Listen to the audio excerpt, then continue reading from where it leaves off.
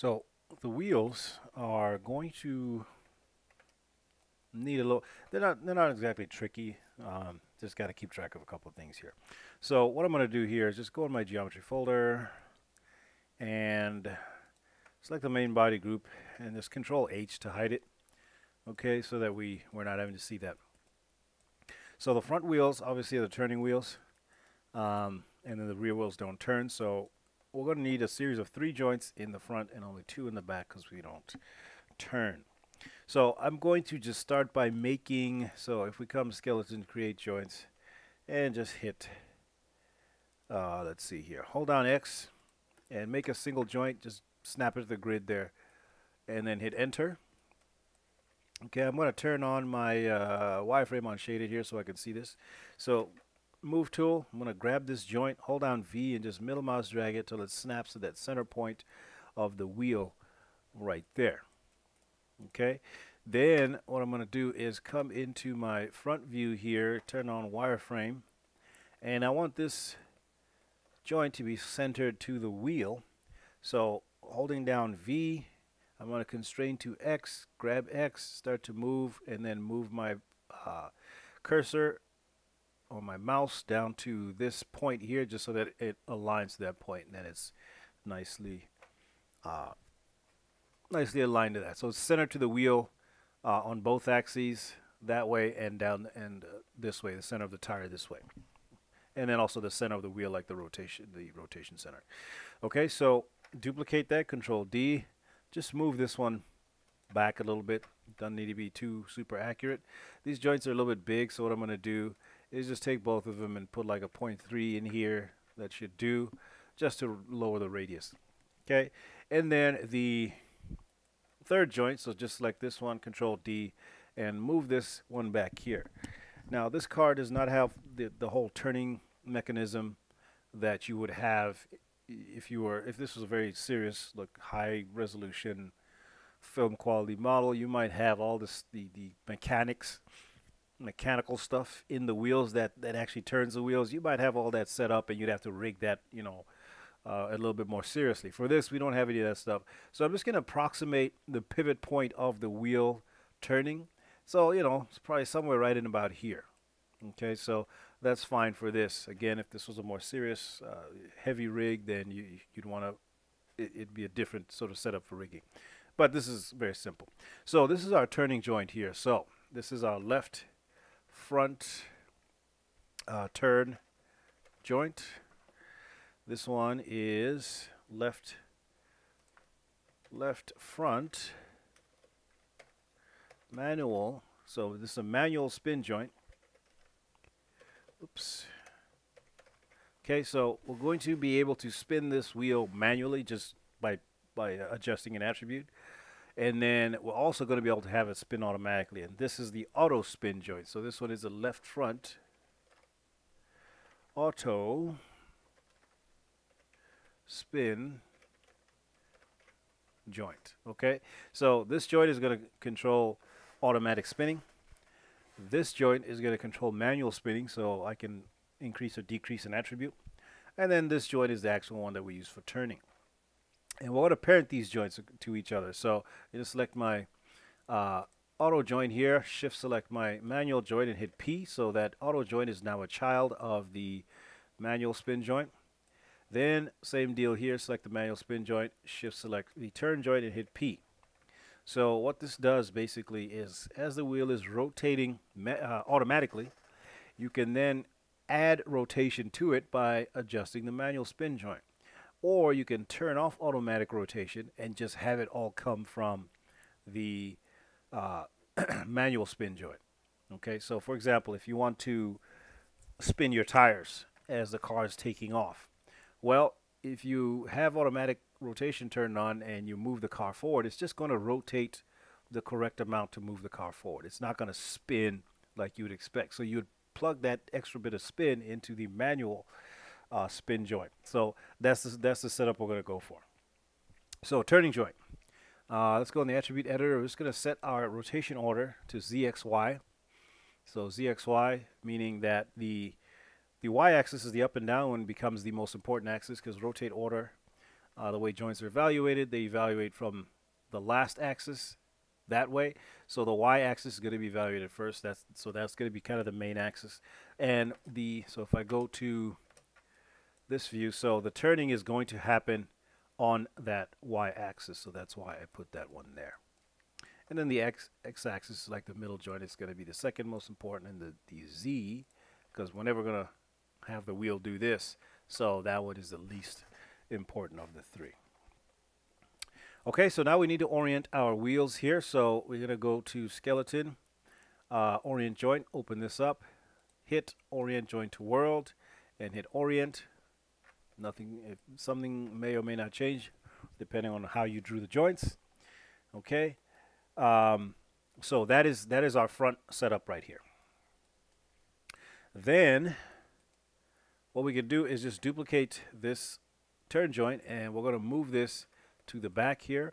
And what we want to do is align that to the center of the wheel here. So if I hold down V and in this axis, put my mouse over there, that should align it. Now, obviously, in the perspective, it's hard to tell if that's truly aligned. So we can go in our side view here, and you can see that it is aligned to the center of that wheel. This is very important that you align your joints to the center of the wheel. If they're slightly off, you're going to get a wobbly wheel. If you want it to spin perfectly on its axis, you want to make sure that that's perfectly aligned. Okay, so that is that. Now again, we don't need to turn the rear wheel. Okay, so what I'm going to do here is I'm going to open this up here, and I need to have all these fronts be converted to rear. So the fast way to do it is just modify, search and replace names, look for the word front and replace it with the word rear, and hit replace, and it's going to do that. We need to get rid of the turn joint. So what I could actually do is get my auto spin joint here, and well, actually no, what I can do is just select the manual spin joint, shift P to unparent it, and then delete the turn joint. Okay, so very simple there. We don't need to turn the rear wheels, so that'll work just fine. Okay, so that's what we're going to do there. Then we need a center joint for the wheels, and we're not going to use the existing suspension joints. Those are separate. So what I'm going to do is basically I'm going to take this and duplicate it, Control D, and I can sort of slide this back. I'm only moving on this x-axis. So if I open this up here, I can simply delete the child joint of this so that we're left with a single joint here. And all I need to then do is come in the channel box, and on the x-axis, if I zero this out, it's going to be perfectly centered. And we'll call this rear axle joint or something like that. So rear axle, how do you spell axle? Axle, G-A-N-T. Okay, then we can do the same on the front here. Select this, Control D, open this up, delete everything below that main joint, select that new joint there, X value, set it to 0, and that should center that, and call this front axle joint. Okay, so then what we can do is parent the turn joint, the front turn joint, to the underneath the front axle joint. So just middle mouse drag that on there. So now we have that. And same thing here. The left rear manual spin joint is going to be parented under the rear axle joint right there. And now this is all connected like that. Obviously we need the other side here. So let's do the same thing. Select the rear manual spin joint here, go to skeleton, go to mirror joints. Now it should, there we go, make sure it's set to, I think it's behavior, and let's go ahead and mirror this so we can hit apply. So it's going to mirror that over, and let's do the same for the front turn joint, hit mirror, and now those are mirrored over. You can see that our axle is set correctly. Now I just want to make sure here, because I may have done this backward. I want to make sure that if I say put a 90-degree rotation, it'll go, so positive 90 rotates to the front. Let's see if positive 90 here also rotates to the front. So I think we should be fine. If not, we can always fix it later. Because I can't remember 100% right now, but we'll fix it later if we do get it wrong. So now we have this axle joint that is the parent for both those, and the same in the front. These are separate from the car rig joints that exist already. Okay, so that's what we got going on there. And wheel controls. So we need some kind of control to be able to run the wheels. So, well, let's start by doing this here. So let's bind our wheels. So the wheels, there we go, left front tire. Now if you open up the left front tire, you'll see that we have a high poly tire here. So if I shift H, the high poly tire, then I'm going to hit Control 1 just to show it by itself. You'll see that it's an actual tire with actual treads and detail. So what I'm setting up here is the ability to switch back and forth between the low resolution tire and this high polygon tire here. Okay, but we're going to skin everything right now, and then we could have a switch to turn one off and one. So if you want to do a close-up of the car pulling up to the camera, you would want to turn on the high poly wheel, not this low resolution simple one. Okay, so I'm just going to hide this high poly tire, but just be aware that that's there. I'm going to select the entire group because I want to skin everything in this group to the auto spin joint. So shift click the auto spin, that's the last one in the chain. Okay, and then we can do a skin, and because we used it at the settings we liked, I'm just going to go skin it directly. And to check, we can just select this joint and rotate it, and you see the tire rotates. Let's do the same for the right front tire. Shift select that auto spin joint, skin, bind skin. And let's do the left rear tire. Shift select the auto spin joint. You just hit G and it should skin it. And the right rear, shift select that joint, hit G, and that should skin that. So all these joints now are going to rotate the tires. Okay, so I'm going to take this joint chain and this joint chain, and I'm going to parent them under. So I'm going to open up move control here. I'm going to put these under the move control. So middle mouse drag them under the move control. And now when I move the car, you'll see that my wheels also move. Now these guys right here, what we can do, these we can just, again, this is obviously not very accurate as far as what's going on under this car, and that's fine. What I'm going to do is simply select this piece of geometry, and I'm going to shift select this joint and this joint, and I also want that center axle joint. Or you know what, maybe not. Let's leave out the center axle joint and just skin. So let's bind skin there. So basically, once we have our controls set up, these are going to be moving, and this is kind of ugly here, but again, not super realistic. If you want, you can add that center joint. Maybe it'll hold that center section better. Doesn't really matter. Then we're going to select this. Shift select that joint. Well, no, let's shift select. I guess it doesn't really matter. And this one, and skin, bind skin. We'll see if that ends up looking horrible. Then we'll do something about it. But for right now, I'm okay with it. All right, so I'm going to do that for right now. And now we need to make a control for each of the wheels. So let's go ahead again. I'll start with a circle here. And, it just depends on how, interesting you want to make your controls. I'm just going to maybe turn up sections here to, I don't know, 16 or something like that.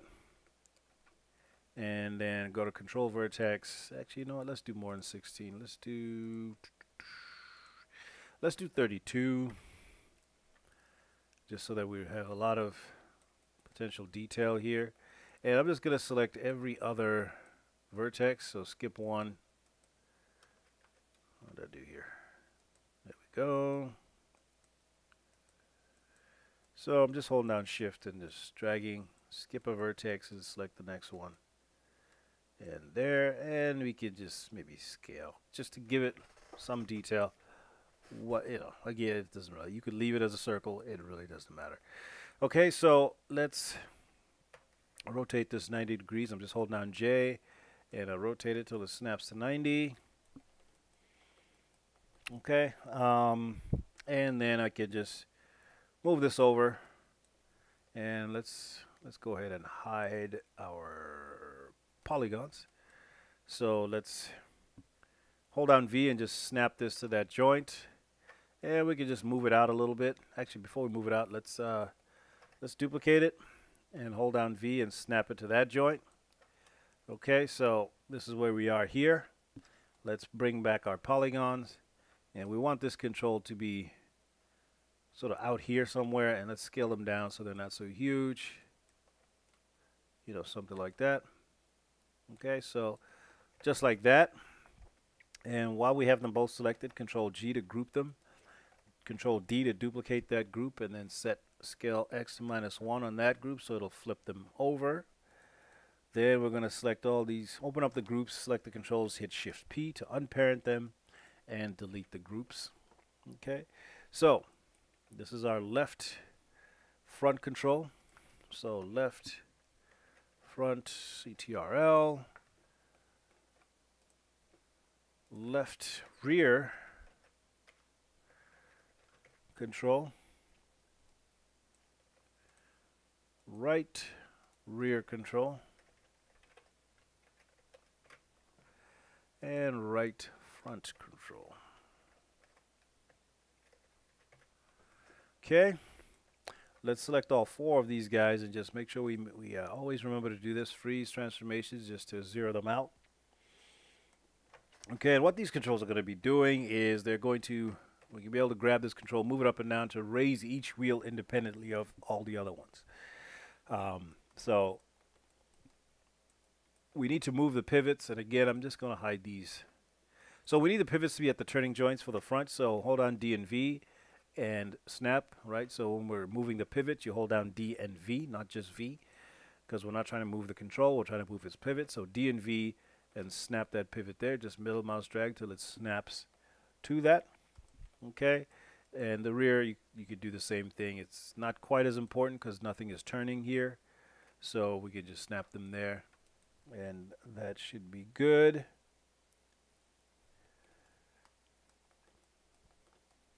Okay, so that's what we have now.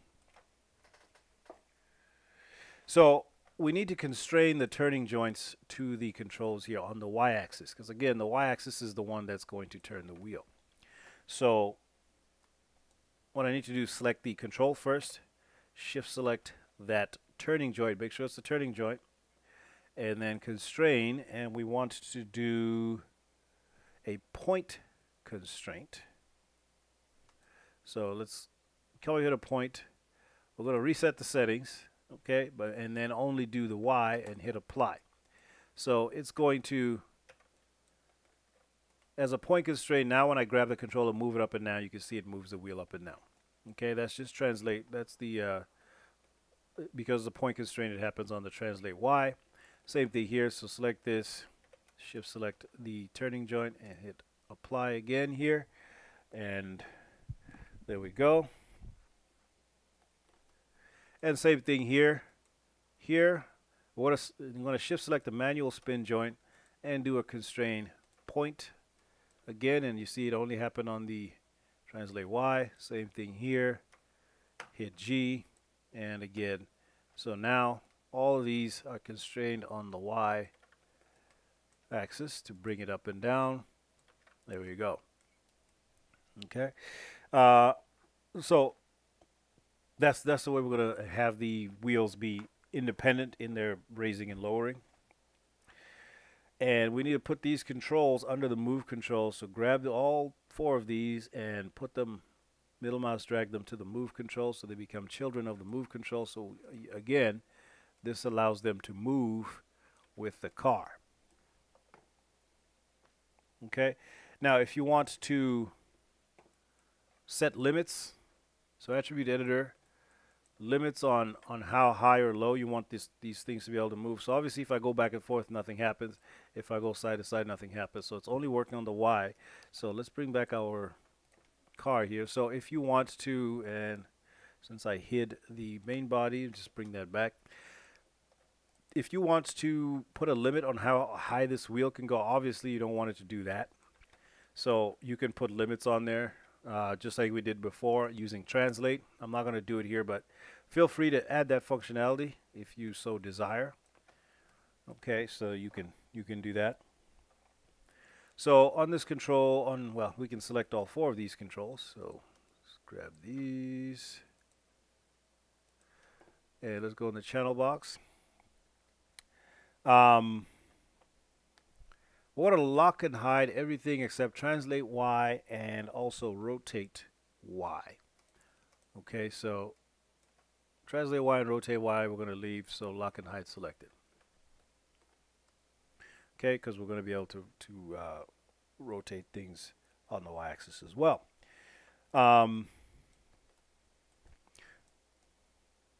So with the 4 controls selected, I still have all 4 of them selected. I'm going to go to modify. I'm going to go to add attribute, and I'm going to make a new attribute here called spin RPM.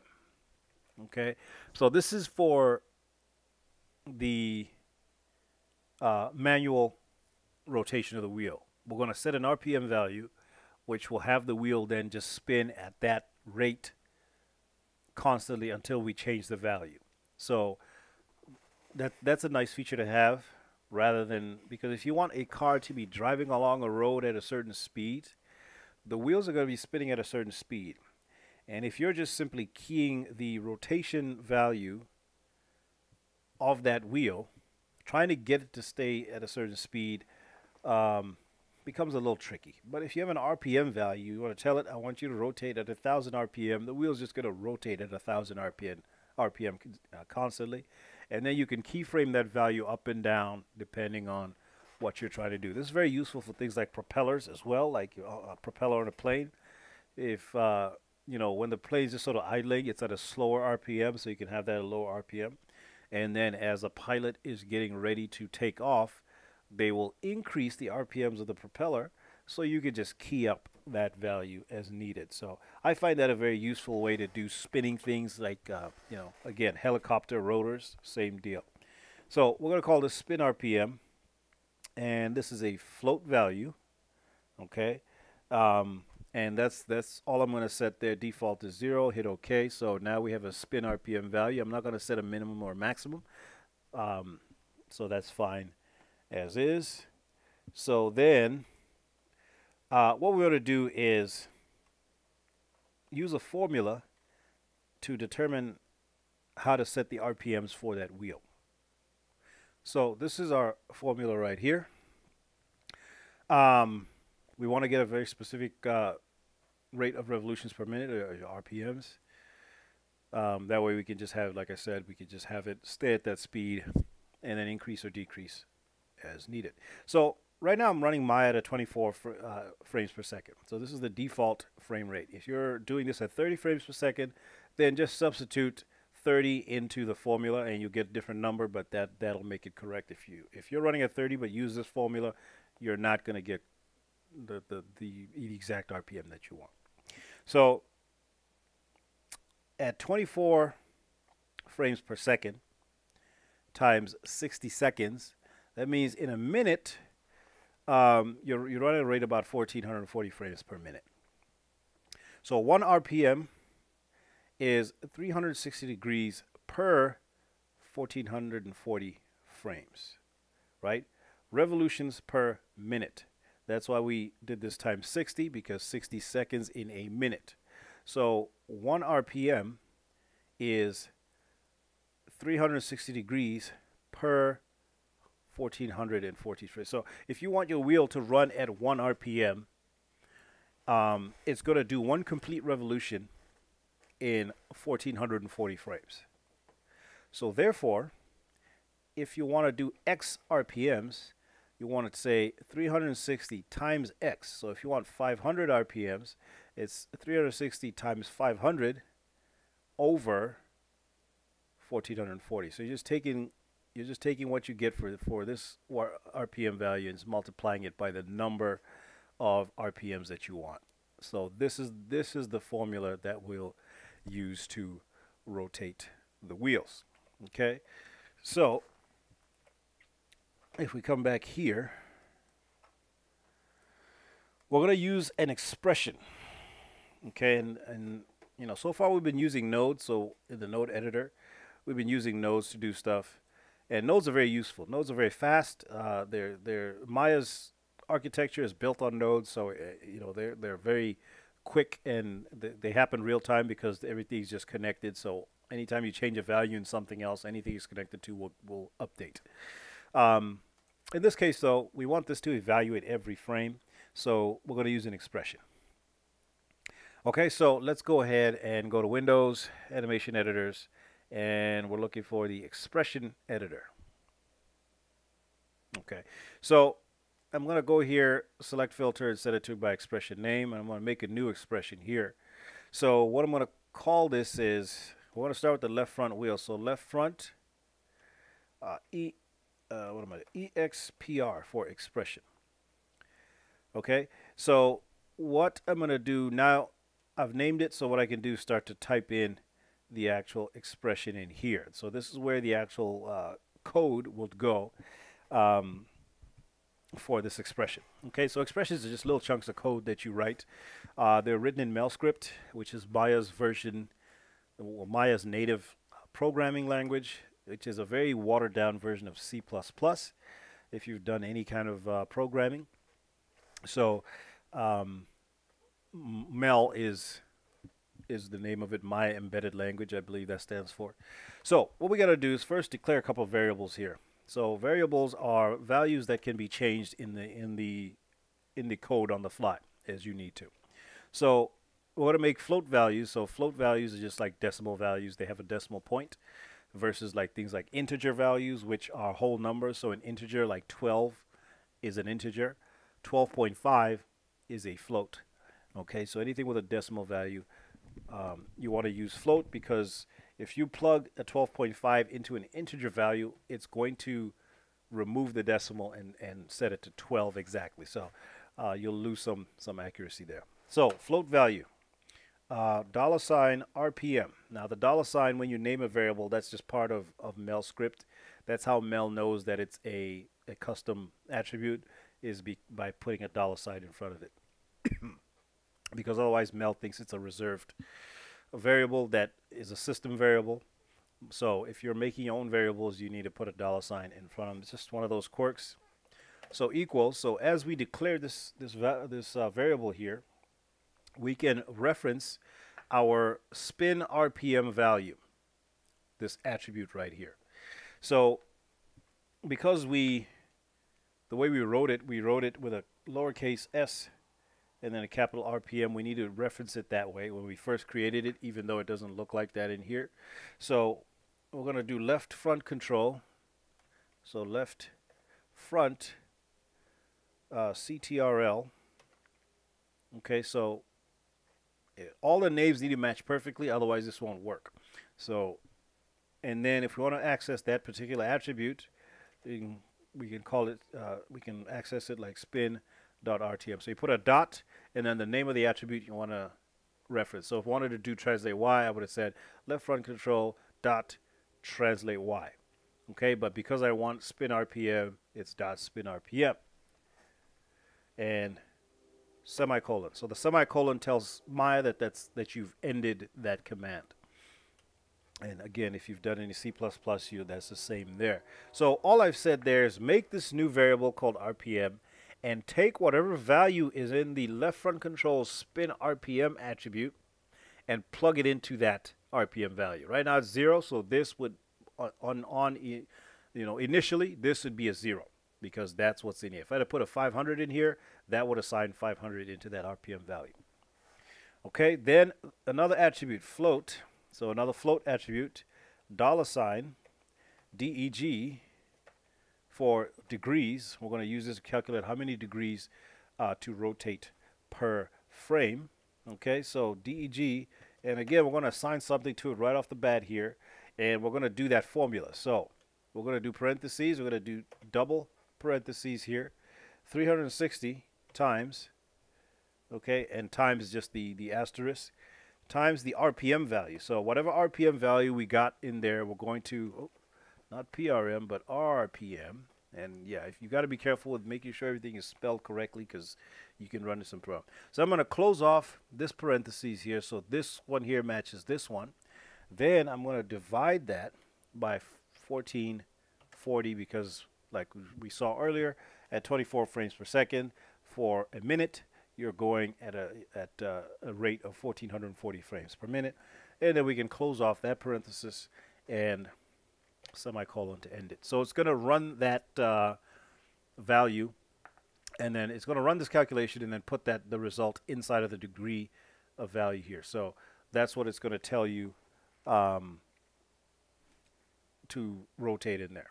Okay, so this is what we have here. That's going to be put in there. Right now it's a value of 0, so 360 times 0 is 0 over divided by 1440, which is 0, right? So this is right now that's to be a 0 because this is set to 0. This will only have something in it if it's set to something greater than 0, or even smaller, lower than 0. So a negative value can be put in here, and the wheels are just going to spin backward because it's negative. Okay. So then what we want to do, I'm going to go a couple lines down here. We're going to access and by the way, this expression editor has a bad habit of, if you click on something while this code is in here, because we haven't hit the create button to store this little bit of code. So if you click on something, it's going to deselect everything and you lose your code. So what I like to do from time to time is just select all of this and Control C so I can just copy it to the clipboard in case I do lose it. Then I can always just paste it back in here. So we're going to go left front, manual, spin joint. Okay, and again, make sure you get the names correct, otherwise it won't work. Dot rotate X. So we have that manual spin joint, right? And we're going to access the X rotation because that's the spinning axis. And we're going to say equals.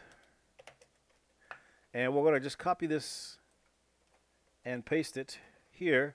So equals whatever's already in that same value.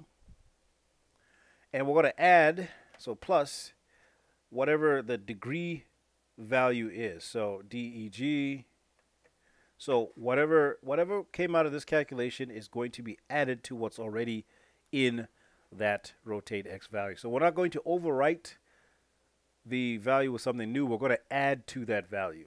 Okay, so that's why we use this. We're going to say into this value, take what's already in there, which is this, and add the degrees to it, and then assign it back to this thing. So it's just going to update that value. Okay, then semicolon to end that. And then we're going to use what's called an if statement. We're going to do some comparing to check something. So, and the reason that I do this part here you don't necessarily have to do, but I do that so that I can reset my wheels back to 0. Otherwise, the rotation values in those wheels just start to climb and climb and climb until you have like ridiculous numbers in there. So if space, open parentheses, frame, and then we're going to put 2 equals 1.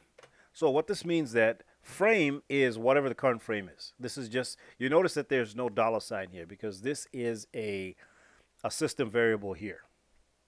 So all this is going to give you is whatever frame you're on in the timeline. So if frame equals 1, i.e. if we're back on frame 1.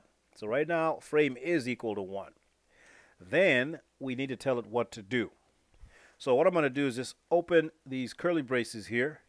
And what I like to do is just immediately go down a couple lines and then close them. That way I know I got them open and closed. Anytime you use things like parentheses and curly braces, you want to make sure that you have anytime you open one, make sure that you close it too. So I'm going to come back to this line here. I'm going to hit a tab. I'm going to hit tab just to go in to indent a little bit just for clarity. So L underscore. Actually, we don't have to rewrite this. We can just copy this value and plug it in here, and then we're going to say equals 0 semicolon. So if we're back on frame 1, we're just going to zero out the value that's in this rotate X of that manual spin joint, because like I said, You run this a few times, it's just going to keep adding a value. It's going to keep adding a value to that, to what's in there. And eventually, because you're going to do a lot of testing and what have you, eventually this value is going to be in the billions and trillions. So it's just not going to be very clean. So I like to, anytime I hit this thing to tell it to go back to frame one, then I like to just zero out that value just so that we clean out all that those really high numbers. Okay, that's just a thing that I like to do. Okay, so I'm going to just select all this, Control C, just to copy it to the clipboard, and we can hit the Create button. And if there's no errors, it'll work. If there's an error, then it'll be red in here, and it'll tell you why it couldn't create that expression. And then notice that that expression showed up here. Now, one thing I should probably explain here is notice that we have two equal signs here and only one here. So anytime when you're writing code that you are trying to compare two values, so you're checking frame one to see if it's equal to the value 1. So this is a comparison. And anytime you're comparing anything, use double equal signs. Because if I use a single equals here, basically that single equals is used for assigning values. Just like here, I assigned values in here, I assigned values in here. So if I had done this, what that's going to do is it's not going to compare. It's going to take frame and make it 1. It's going to assign 1 to frame, so it's just going to automatically shift you to frame 1. That's not what you want. So you want to compare them without doing an assignment. Okay, so that is the difference there. Here we want the single one because we want to set this value to 0. We're doing an assignment, so excuse me. That's why we have a single equal sign there. Okay, so that is our left front expression. So again, I'm just going to copy this. I'm going to hit the new expression. So this is left rear EXPR, capitals. Okay, and I'm just going to paste this expression here so I don't have to do it all over again. So where it says front, I want to be rear. So let's just, anywhere you see the word front, replace it with the word rear. Okay, make sure you get all of them, otherwise you're going to run into issues. Okay, rear, rear, rear, and rear. And this is the left rear expression, so hit create. Okay, and let's go ahead and make another new expression. We'll call this right front EXPR and paste that in here. And then, so anywhere you see the word, the L underscore, you just want to replace it with an R. So there. Okay. And you got to make sure you get them all, otherwise it's gonna start to change the wrong things and give you all kinds of problems. So let's make sure right, right, right, and right.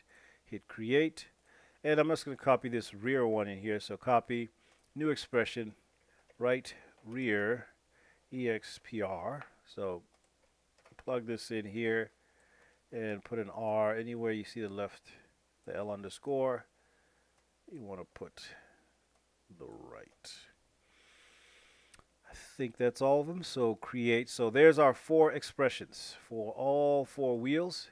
So I'm just going to move this over here for right now. Oh, I can just minimize it, I guess. So let's see what we got. So if I come here to my timeline, I'm just going to set this to 1,000 frames. And I'm going to test the rotation. Now, it's very hard for me to see if this is rotating or not because it's just, there's no, it's just a very simple sort of coloring going on here. So what I'm going to do is I'm just going to go into face mode and double click some faces here. I want to select,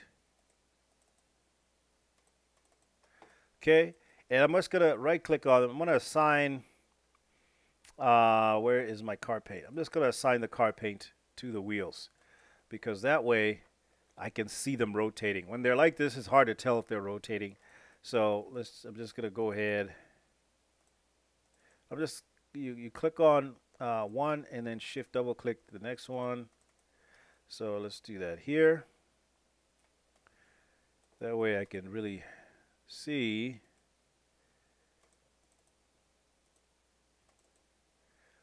whether or not I am actually spinning correctly. Okay, so that just, it's going to make your life a lot easier to be able to see. They're like spokes that you can actually see.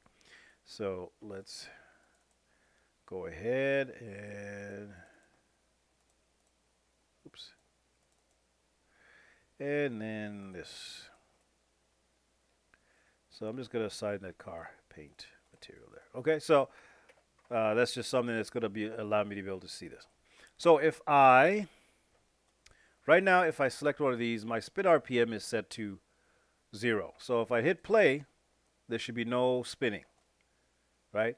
I've told it to be 0. Okay, so that works. Let's do, I'm going to select all 4 of these controls. Just let's test them all at once. Let's put a value of 10 in here. So I wanted to spin at about 10 RPM.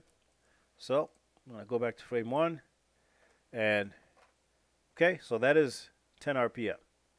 It's just going to spin at that speed for as long as this value stays at 10. And just, all I did was hit play here. Notice I didn't set any keyframes or anything. I just hit play, and the expression is going to run. Because remember, every time it checks the frame number, so it just rotates. It just adds a value to the rotation of that manual spin joint there. So, and notice that when I set it to 0, the wheels reset themselves because I had that little bit of code there to do that. So let's set this to, so let's go back here. Let's set this to 100. Now they should spin quite a bit faster. So play, and you can see that we're getting much faster spinning. Okay, so that's working. So we can save our file here. And that's working very well. Now that I've tested that, I'm going to set these back to 0. Don't leave values in there. Always reset it back to 0. Okay, so there we go. So that works. So that's all good there. So we can do sort of this suspension bounce here, and then we could also spin the wheels with our manual spin control. Okay. Now we want to be able to actually turn the wheels. So let's make a control for that. And let's go in the top view. It's always easier to see. So I'm gonna just move this thing out of the way here, this box here. So let's get our EP curve tool again, and I'm gonna hold down X for grid snapping. So I'm gonna do another arrow control. So I'm going to maybe 3 grid squares that way, and let's go like this. Notice that I'm actually putting divisions here, not just going straight across. And I'll show you why in a second here. So continue to hold down X, 2, 3, here, here, here, here, here, here, there, there, and there. Okay, so that's what we have here. And this one again has many more control vertices in it because I'm going to bend it. That's right. I need to bend it. So now that I have it, I might actually, well, let's go ahead and center the pivot first, and let's scale it down just a little bit so it's not so big. Maybe something like that. Okay. And I'm just going to duplicate it so that, because I'm going to need one for the back as well. So I'm just going to duplicate that one. And let's go ahead and rotate it. Hold down J and rotate it 90 degrees this way. Okay, and I'm going to use a bend deformer because I want to just give it a curve. So let's go to deform, and let's look for non-linear. Where'd you go? There it is. Non-linear, and do a bend. Okay, now this needs to be aligned. You see how it's sort of perpendicular to my control? So I'm going to hold down J, and I'm going to rotate it 90 degrees this way. Then I'm going to come over here and increase my curvature until I see which way it's bending. And if that's correct, and that looks about right, I'm just going to probably bend it about that much. Okay, so this is why we needed all those extra control vertices, because if we didn't have them, it wouldn't bend. So that looks fine to me. And then I can simply go to Edit, Delete by Type History. And when I do that, that deformer goes away and then now bakes in that bend. Okay, so save my file here. All right, so I'm going to raise this up here. This is going to be the control that I use to actually turn the car. Okay, so maybe put this somewhere like this. Okay, so uh, there we go. And what I'm going to do is just hide my polygons, hold down D and V, and snap my pivot point to that front axle. Okay, so now the control actually pivots around that axle, which is good. And let's go ahead and freeze. So modify freeze transformations. And we're going to call this one turn control. So turn control. So that's what we're using to turn the car, or to turn the wheels. So Windows, Node Editor. And we'll go ahead and just put it in the same tab as the master control. So we're going to load up my turn control. There it is.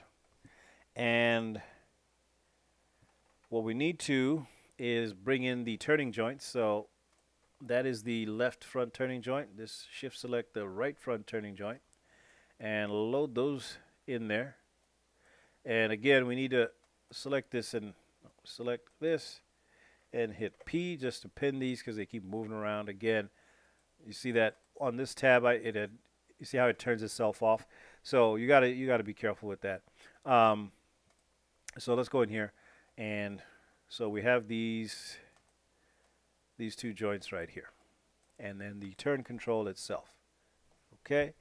So what I need to do here is hook up the rotate Y value of the turn control into the rotate Y value of, let me enlarge this, the rotate Y value of the turn control needs to go to the rotate Y value of both of these joints. So rotate Y to rotate Y, and rotate Y here to rotate Y. So let's see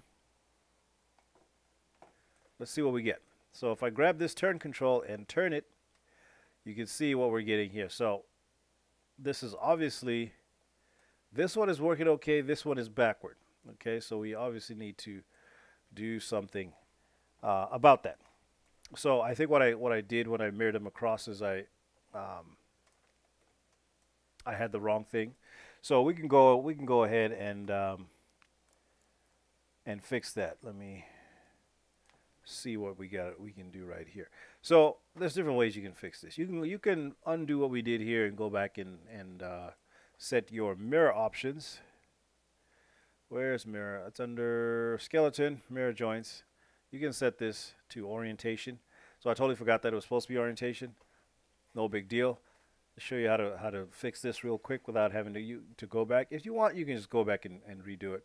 The other thing you can do is just when you rotate here, so negative 33, we have a negative 33. So we just need to invert this value. So we could do it like we did before. So this is for on the right side. The right side is the one that is backwards, so it's this right front turn joint here. So what we could do, again, just hit tab. So multiply, divide. Okay. And we're going to open input 1. We're going to get this rotate Y, plug it into input 1. Get the output Y. Oh, I'm sorry, output X. So input 1X, output X goes to rotate Y. And of course, we have these annoying conversion nodes here. Let's make a little bit of room here. And bring in our conversion node right here. I'm going to hit 1 to collapse it. And then we can come in. So if you double click this, set our input 2x value to -1, and now you'll see that it just inverted that. Okay, so that's what the wheels are doing. If let's zero this guy out here, and let's bring back our geometry so we can actually see it better. So if I take this and rotate it this way, oh, did I not skin my? I thought I did skin. Oh, looks like we might have lost our skinning here. No big deal. Let's go ahead. Not sure why we lost our skinning, but that's all right. Let's just go back and reskin. So left front tire, and we want, I might have hit undo or something earlier. We want the auto spin joint here, and we're going to do a skin, bind skin.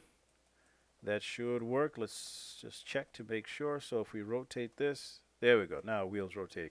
Yeah, I'm not sure how I lost my skinning there. Who knows? So right front, shift select the right auto spin, skin bind skin. There we go. And did we lose the skidding here as well? Looks like we might. Yeah, we did. Right rear tire, shift select that auto spin joint and bind skin. And then left rear tire, shift select the left rear auto spin joint and bind that skin. Okay, not sure what that was all about, but easy fix. So I'm going to select this turn control here and let's rotate it. You can see that that wheel rotates perfectly, and same with this wheel here. Okay, so we fixed that pretty easily. Okay, so the other thing you're going to notice is that our controls sort of stay where they are. They don't really rotate with the wheels. So just as a personal preference thing, I like to have them rotate with the wheels. So let's go ahead. So now that these are connected, I'm going to get rid of, so I got some nodes here that came in here, and I'm just going to remove them from my graph because I don't need them. And oh yeah, it looks like I had another conversion node in here, so just collapse that. Okay, conversion nodes are just part of life in the node editor. So now that I have these connected, if I hit well, I can hit 1 just to really collapse them, or I can hit 2 to sort of halfway collapse them. Okay, so it just depends on how you want to do that. Well, you're not even looking at them. Sorry. These nodes right here. If I hit 1, it collapses it completely. If I hit 2, it shows part of the node, and if I hit 3, then that's the full node here. And if I hit, sometimes if I hit 4, I'll get something, but this time, so I'm just gonna hit. Let's just hit 1 because everything's connected. I don't really need to see anything else there. So I'm just gonna move these here. Then I can bring in my actual controls here. So I'm gonna take just the front ones, the 2 front ones. Okay, and let's add those in. And they get put over there, and they're right on top of each other, so we can do this. So let's open the rotate Y on both of these. Let me enlarge this. Okay, so rotate Y to rotate Y, rotate Y to rotate Y on these. Let's see what that does with the controls if we need to. So you see the control, this control now here, this guy is now rotating with the wheel. And it looks like we're good here as well. Okay, so there we go. So now those controls are moving along with the wheel like we want. Okay, so now we can take our turn control and parent it under the move control. So that again will now move with the car. You see, every time we make a control, and it looks like my car got unbound again. You know, I'm not really sure why everything got unparented. But again, no big deal. Just take the main body group, and we're going to select the main body joint. And we're going to do a skin, bind skin. Just give it a sec. Weirdness is happening here, so we will just, so it's got to go through because there's a lot of different parts to that. Just give it a minute and hope that we're not crashing. Nope, we're not. Good. So let's see that again. Not sure why everything seems to be. So those got de-skinned as well. So I must have deleted history on something and lost. But as you can see, I need to reskin these guys, but these are not important. There we go. So now everything is moving along with the move control, and I can turn my wheels just like that, and I can also move these up and down like that. Okay, these guys here again, I can just skin this to the main body joint and just skin it 100% there. And for these things here, I can skin it to that and that, and I can even do that middle joint as well. Let's do a bind skin. Okay, so we're getting that again, not realistic at all, but good enough for what this car is meant for. So select this joint and the middle one, and that geometry, and skin bind skin. And let's just check. Yep. Okay. Good enough. All right, so wheel controls. Now that if I select, gotta make sure I select all 4 of these guys. And actually, I didn't even need to have those out for the rear wheels, but I can right click and lock and hide all the rotate Y attributes, because these are being controlled by this control here. So I don't need those to be visible. And then the turn control itself, I don't need anything but rotate Y, so I'm going to lock and hide everything else. So now all it has is rotate Y. I can't rotate it side to side or anything like that. Let's go ahead and save. All right, so that's great for turning. What if we want to, fishtail the car, have the back end sort of slip, do skids and things like that? Well, we can make a control for that. I'm just going to take this control here, move it to the back. I'm going to maybe make this one bigger. Okay, again, I'm going to just raise it up so it's not on the floor. And I'm going to bend this one again, but I'm going to bend it while it's flat this way. So let's go to Deform, Nonlinear Bend. And let's take this, hold down J, and rotate it flat. Add some curvature. Now, I don't want it going up and down like that. I want to rotate this, hold down J, and rotate this 90 degrees this way, because I want to rotate it that way. Okay, so there we go. Now, we can, you can decide how much of a bend you want. I don't know, it's probably good enough. And I'm going to delete history, and that'll save that. Now, because I only had one vertex here, what I can do is just, I can turn on symmetry here. So symmetry, object X, I think it is, yep. So I can just straighten these out if they're annoying, which they kind of are. So that control is going to affect the side to side of the back wheels. We'll call this one skid control.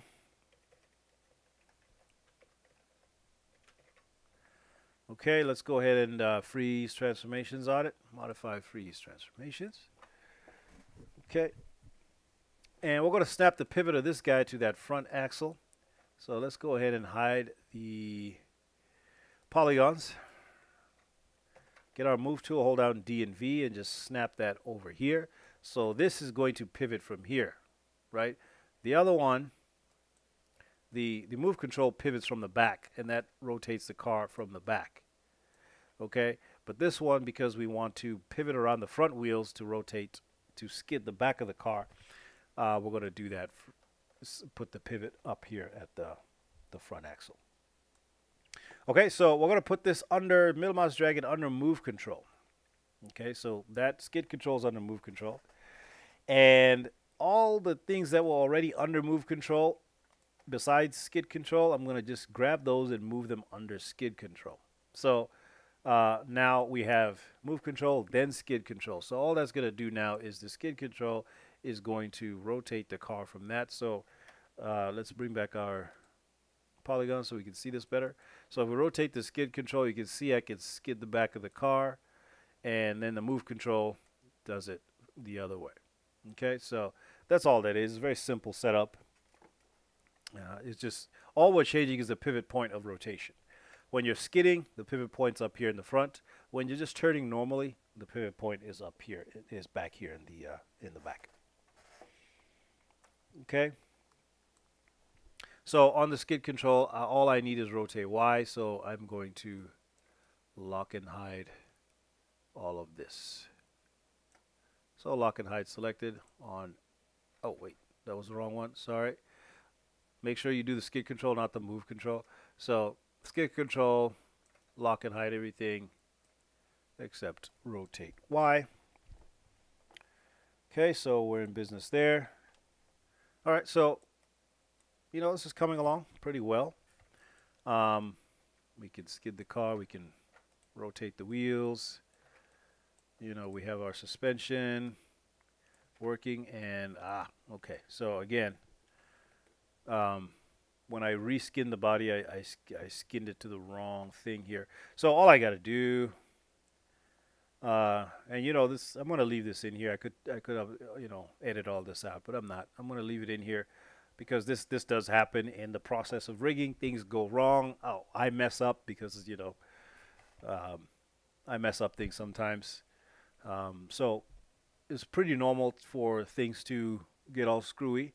So all you got to do is kind of understand what went wrong there, and then try to fix it. Um, or you can just redo stuff. I try where I can to just fix it. So all this stuff in the main body group has now been skinned uh, to the main body joint when it should have been skinned to the rear axle joint. So I'm just going to go through and select all these pieces of geometry in the end. There's quite a few. So annoying, yes, but it is what it is. It's not that bad. And unfortunately, because when I skinned it, I could select the top group and just skin that, and it automatically did that. But I can't unskin the top group. I have to actually select the pieces of geometry themselves. So this is what I'm doing here, and I'm just gonna. There's a lot of stuff in this car. We want the hood, we want the trunk, okay, so we don't want the interior. So now I've got all that selected. I'm going to go to skin, and I'm going to go to unbind skin, and it's going to go through all of these, and then now they're unbound, and with them still selected, I can then come into my joints here and select my rear suspension joint and do a skin, bind skin. Okay. Oh, not yet. There we go. So yeah, I mean, that's just part of the game here. There we go. And again, of course, my doors also got unskinned. So again, let's close the main body group here. And where did I put my doors? Here they are. No, that's the controls. So here, let's just select this. Oh, they're in the main body group here. Oh, did I skin my doors? So let's close down here. Easy way to close things down. Just hold on shift to close them. So there we go. Where are my doors? In the interior. Oh, you know what? I totally did not skin the interior. So I'm going to leave the doors. Let's open up this interior group here and just get all the seats and stuff because they need to be, because right now I don't believe they are. Yeah, they're not skinned. So let's get the seats. Again, if you didn't have this problem, then this is nothing you need to worry about. I'm actually going to leave out the steering wheel because we're going to skin that separately here in a sec. But if you have it skinned, don't worry about it. We can always just unskin it later. So, and rear view mirror. There we go. Okay, so all that needs to be skinned to the rear suspension joint. Skin bind skin. And if they're already skinned to a skin cluster, just go to skin and unbind skin. And then skin bind skin. Okay? So again, things happen. Who knows why? So my seats and everything are moving. My steering wheel is not because I'm going to do that here separately. So let's get our doors now. Let's see, where's my doors? So I'm going to close the interior. So right rear door, I'm going to shift select my joint. Skin, bind skin. So what is already connected? So if stuff's already connected, again, you're going to have to go in here and unskin, which is tremendously annoying. Let's just open all the doors and just get them all unskinned.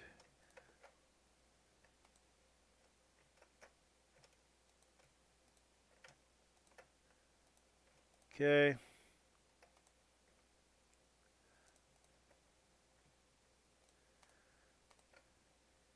Here we go. So I'm just going to skin on bind. Oh, that was not what I wanted to do.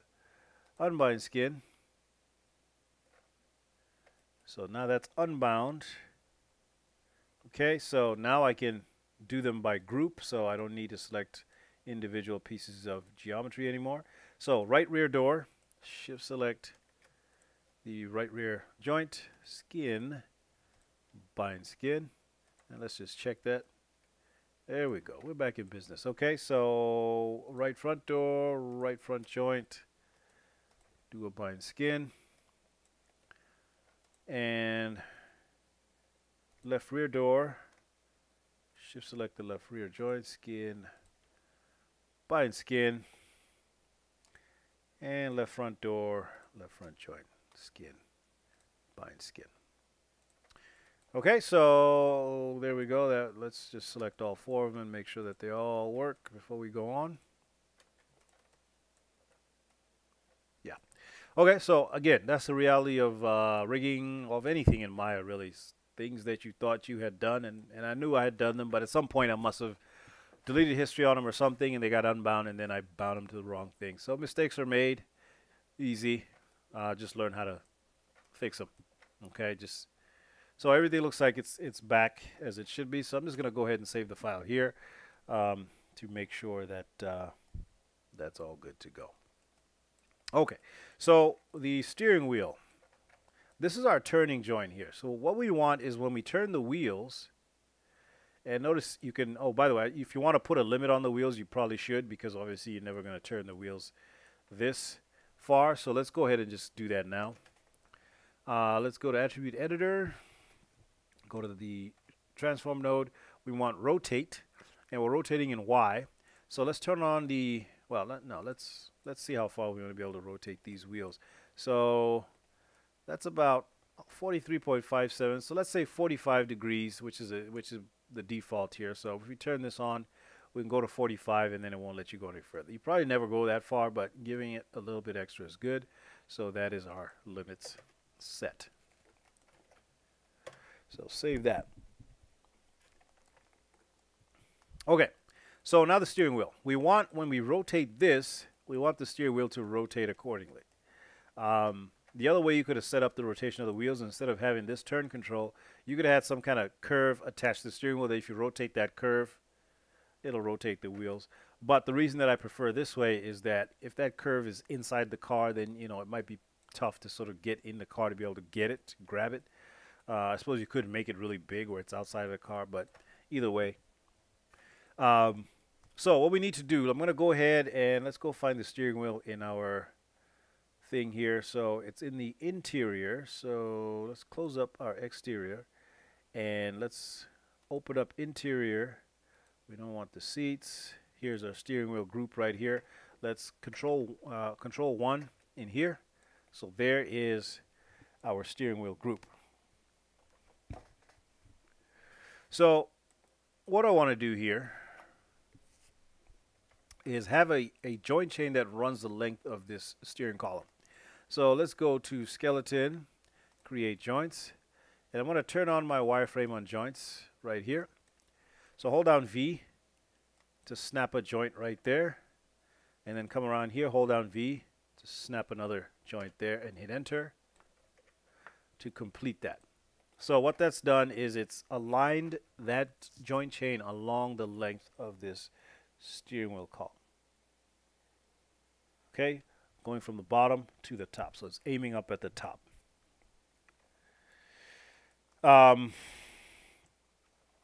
So this bottom one here is steering base joint.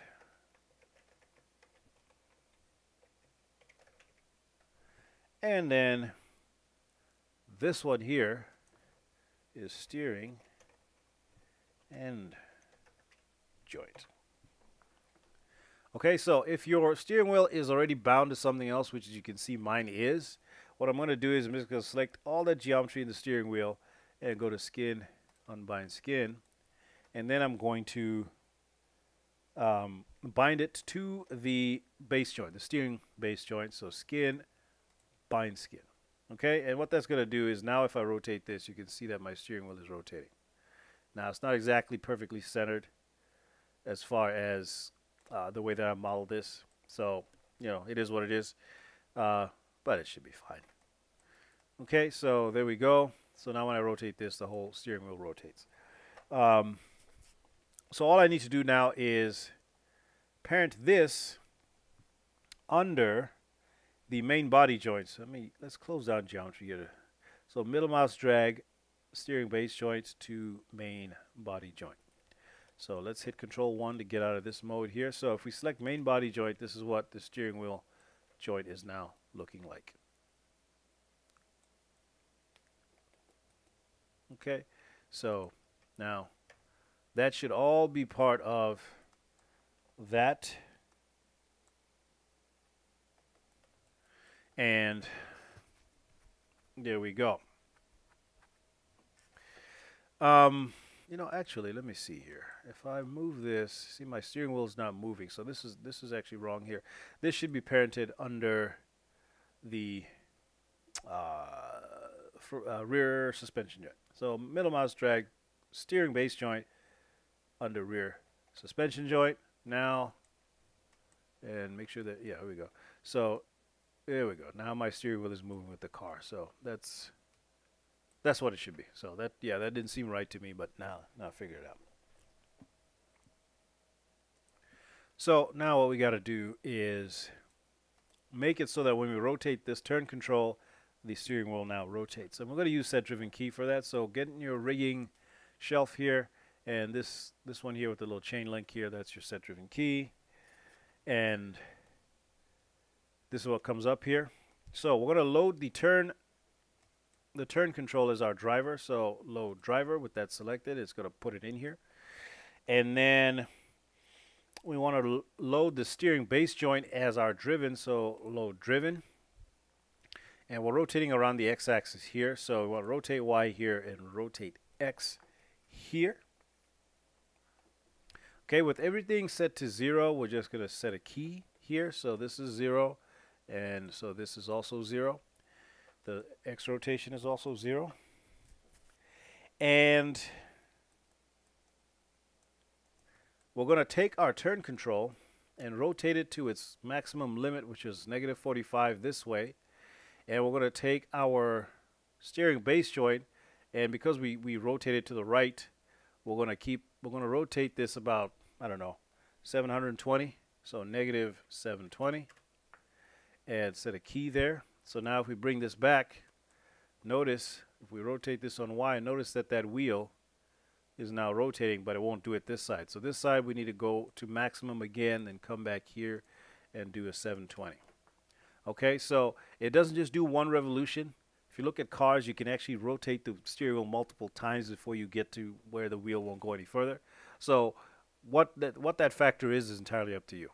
I did 720, which is what, 2 revolutions to go all the way to one end. It from center takes 2 revolutions to do that. So did I set this key? So let's set that key there. So here we go.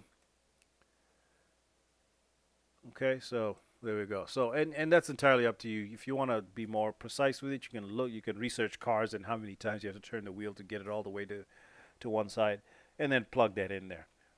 So feel free to play with those numbers. It's up to you. So I can now close this. That's done. So save. And there we go. So the auto wheel rotation, we're going to put that in there so that we don't have to use the manual spin joint to do, or the manual rotation that we set up before. We don't want to have to use that to simulate just the car moving and slowing down and speeding up, because that, you know, getting that to look correct without the wheels slipping can prove to be very difficult, right? So and cars, you know, they speed up, they slow down, they come to a stop. To be able to keyframe that RPM just right so that those wheels look like they're actually rotating correctly and they're not slipping like you'd see in like video games and stuff like that, that's going to be real hard with that manual rotation. So we're going to use an automatic rotation, so it doesn't matter how fast or how slow the car is moving, the wheels will spin accordingly as you would expect. Okay, so and the way we're going to do that is we're going to use a little bit of vector math. So to determine, you know, how much the wheel should spin and the angle of travel and things like that. Um, we're gonna do that to get this to work correctly. Okay, so in order to be able to get to do this, we're gonna have to do a little bit of setup here. So, um, and we're gonna have to do it per wheel here. So we're gonna start with the left front wheel. So just deselect everything to make sure you got nothing selected. Hit Control G, and we're gonna name this null left. Oops, left underscore front old position POS. So left front old position. The way you calculate how much a car's tire should rotate is you need to keep track of its previous position, and then also be able to find its current position, and then you can calculate that distance between the two, and from there you can calculate how much rotation had to happen in the wheel to travel that distance. So having this old position null, that is going to keep track of where the car was in the frame before. So this is calculated every frame. And the old position is where the car was in the previous frame. The current position is where the car is in the current frame. Okay, so that's the way that we're going to do this. So I'm going to again hide my polygons here, and so by default, anytime you make a group, it pops up at the origin. So what I'm going to do is hold down V and snap this joint to the left front auto spin joint. Remember, this is the turn joint, this is the manual spin joint, and this is the auto spin joint. So you want to put this at the auto spin joint because we're doing these calculations based on the position of the auto spin joint. If you put it at any one of these other ones, you're not going to get an accurate calculation. Okay, now that that's there, do not freeze the transformations on this group here, the front old position. Reason being that we're going to use vectors, and vectors in Maya are always calculated from the origin.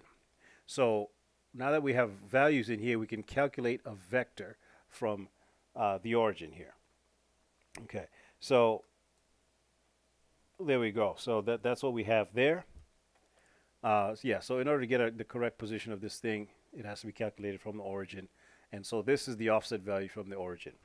And what we're going to do now that we have it in the position that we want it, I'm going to take this null and parent it under that very top group of the car. Okay, so now it's actually at the bottom of this group here. We're not going to parent it under the master control or the move control because it's not supposed to move with the car. It's supposed to get left behind. Otherwise, if it moved with the car, then the location of it in the next frame would be the same as it was in the previous frame because it would just be moving with the car. So we wouldn't be able to differentiate that from the current position of the car. So it's got to be able to stay and hold the value for the next frame when the calculation is done. All right, so basically what we're going to do is we're going to, when we're in the current frame, we're going to take that current frame value and put it into the old position right before we move to the next frame, so that when we go to the next frame, that old position is now what we're going to use to do the calculation. So it's going to get updated every frame. So let's do the same.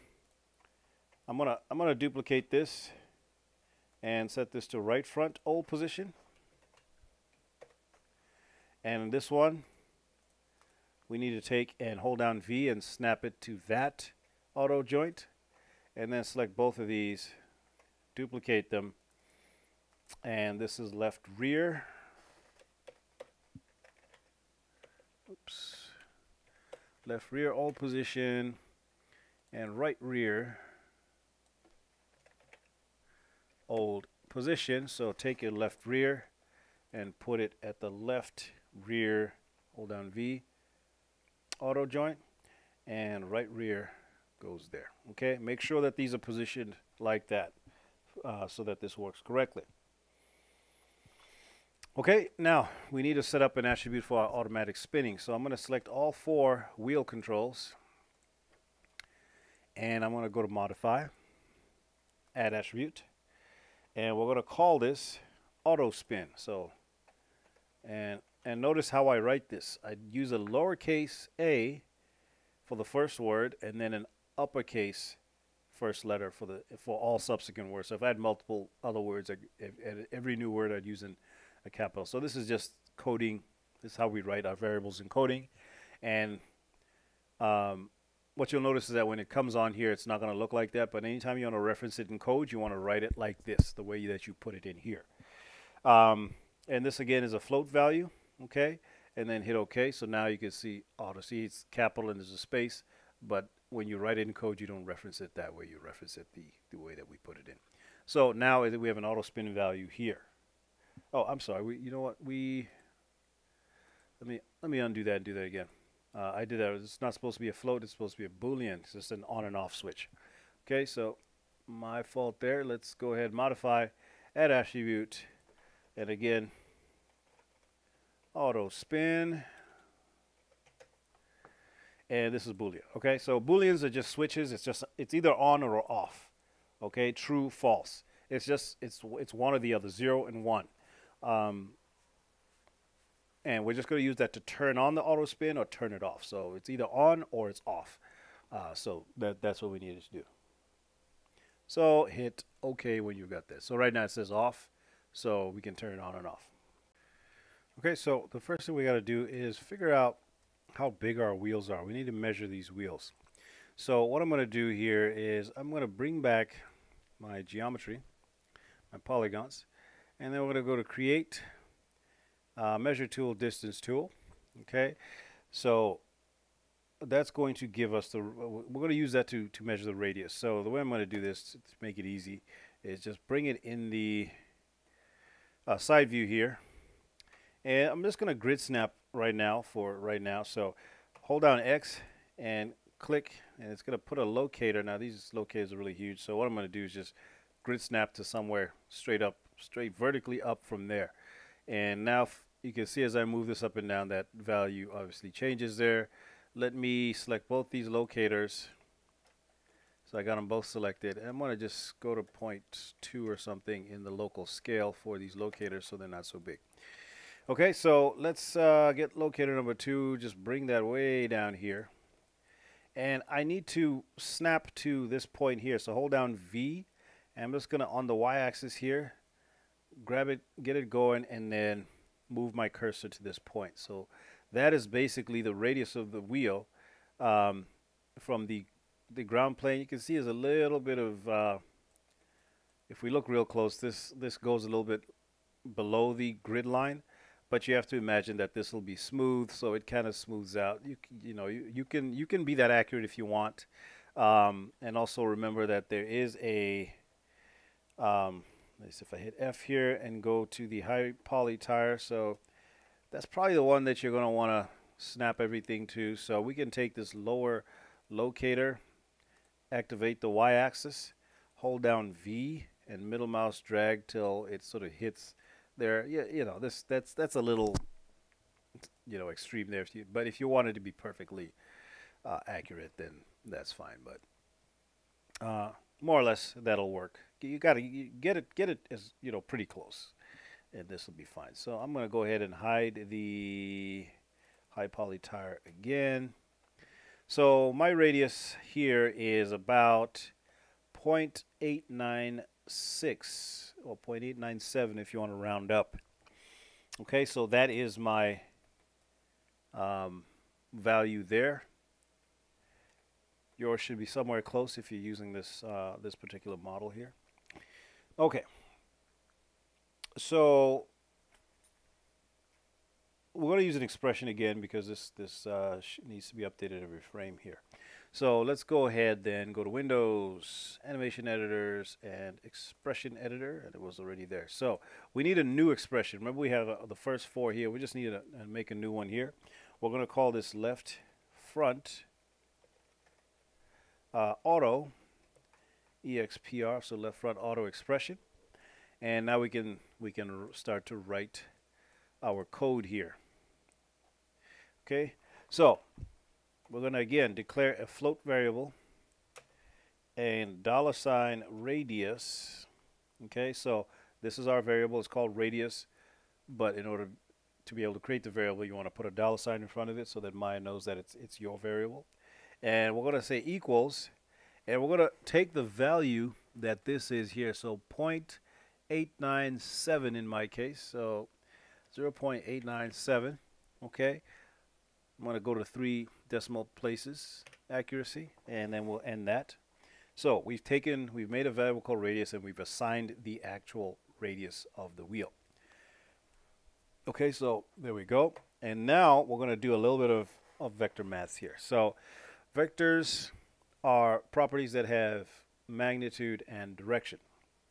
So, you know, we're not going to get too deep into what that is here.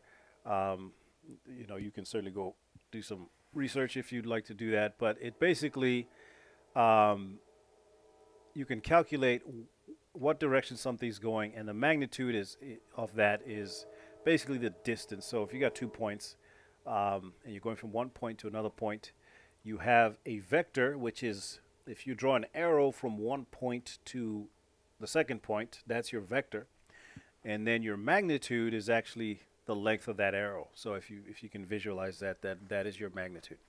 So vectors are used as a variable, just like a float is a float type variable. You can also have a vector variable. So we're going to type in vector. So this variable is going to be the old position vector. So $old POS vector. Okay, so that's the old position vector. So that's the vector that it was in the previous frame. Equals, and we need to get the world space location of that variable. I mean, of that group. Remember, we made a group called left. We're going to start with the left front old position. So left front old position, that group right there. We're gonna query that vector. We're gonna find out where it exists in world space. Okay, that's going to give us that vector. So now the way that we code this is a little funky. We got to use, and I forget what they call this symbol. If you look at the tilde key, that is the top left, right below the escape key on a keyboard. It's that little, it looks like an apostrophe, but it's not an apostrophe. I totally forgot what they call this thing, but it's on the same key as the tilde. So if you hold down shift and hit that, you get the tilde symbol there. But if you just hit it directly, you get this thing here. And then xform and -q means we're going to query the value. Okay. -ws means we want the world space value, not a local space value. We want it in world space units. So because it's a child of that top level group there, it's in the local space of that. But we want it, you know, in sort of a world space value. -t, we want the translate values. So if it was -rb rotate, we want the translate values. And then we got to give it what thing we're trying to track here. So that is the left front, old POS. And we put that in quotes because it is a string, meaning that it's text.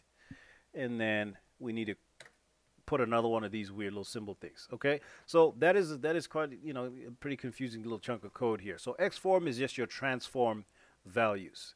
So if you want to find out where something is, or what the rotation values are in something, or what the translate values are in something, you use the xform command. And -q, these are called flags. Each one of these with a dash in front of it is called a flag. -q means we're going to query the value. It means all we're doing is looking for the value. If this was a -e, means we want to edit the value. So if we want to move something to a specific point, we would use -e, so we can edit that value. -ws tells us we want the world space value. We don't want the value relative to its parent. We want the world space value. Where does it exist in world space? And then -t is the translates. We want the translate values of this thing that we've defined inside the quotes. And the reason that we use these symbols right here is because we want this command to run first before this assignment is done. So it's got to run this command and get a value back, and then plug that into the old position vector. So that's why we use those. Kind of annoying, but it is what it is. And then we need to close off the command by putting a semicolon. Okay. So next one, vector. Again, we want another vector variable, and this time we want to know the current position. Okay. So the old position vector is telling us where it was last frame according to this group here. The current position is where that joint is right now in this frame. So $, current POS vector. Okay, so the current position vector equals, and it's a very similar piece of code, this symbol thing there, and we're going to do an X form. Okay, dash Q again. We're going to query that, dash WS again, dash T again. Okay, world space, we want the translates, and this time what we're looking for is the left front auto wheel spin. I'm sorry, not auto wheel, just auto spin joint. Okay, and close the quotes there, and then put that little symbol on there, and then put the semicolon. Okay, so this is going to give us where that joint was last frame, and this current position is where it's going to give it to us in the current frame, wherever that is. Okay, so this is going to give us two different positions if the car is moving. If the car is not moving, that value is going to be the same, and you're going to get no rotation. Okay, so if the value is the same, that means the car is standing still. At least between those two frames, there was no movement, so don't rotate the tire at all. If there was movement, now we have those two positions. So last frame it was over there, this frame it's here, and we can create a vector between those two to find out, how much motion we've had, right? So the further away these 2 points are from each other, the greater the magnitude of that vector is, right? The closer they are, the lower the magnitude is, means it hasn't moved that far since last frame. So the faster something is moving, the more distance it's going to cover per frame than something moving slowly. And so then we can take those 2 points and calculate how much to rotate. Okay, next, vector. And this one is what I'm going to call the motion vector. So motion vector, I spelled that right? Yep. Is equal to, so the motion vector is the vector between those two. So the way that these vectors are calculated, let's go back to the old position vector. The way that this is calculated is calculated from the origin. So from the origin to where this group is, the left front old position is that vector. And then the current position vector is from the origin to where this joint is. That's that vector. Then the motion vector is between those 2 points. The old position and the current position is going to draw a vector between those two, and that's how much motion we've had. So that's why we call it the motion vector.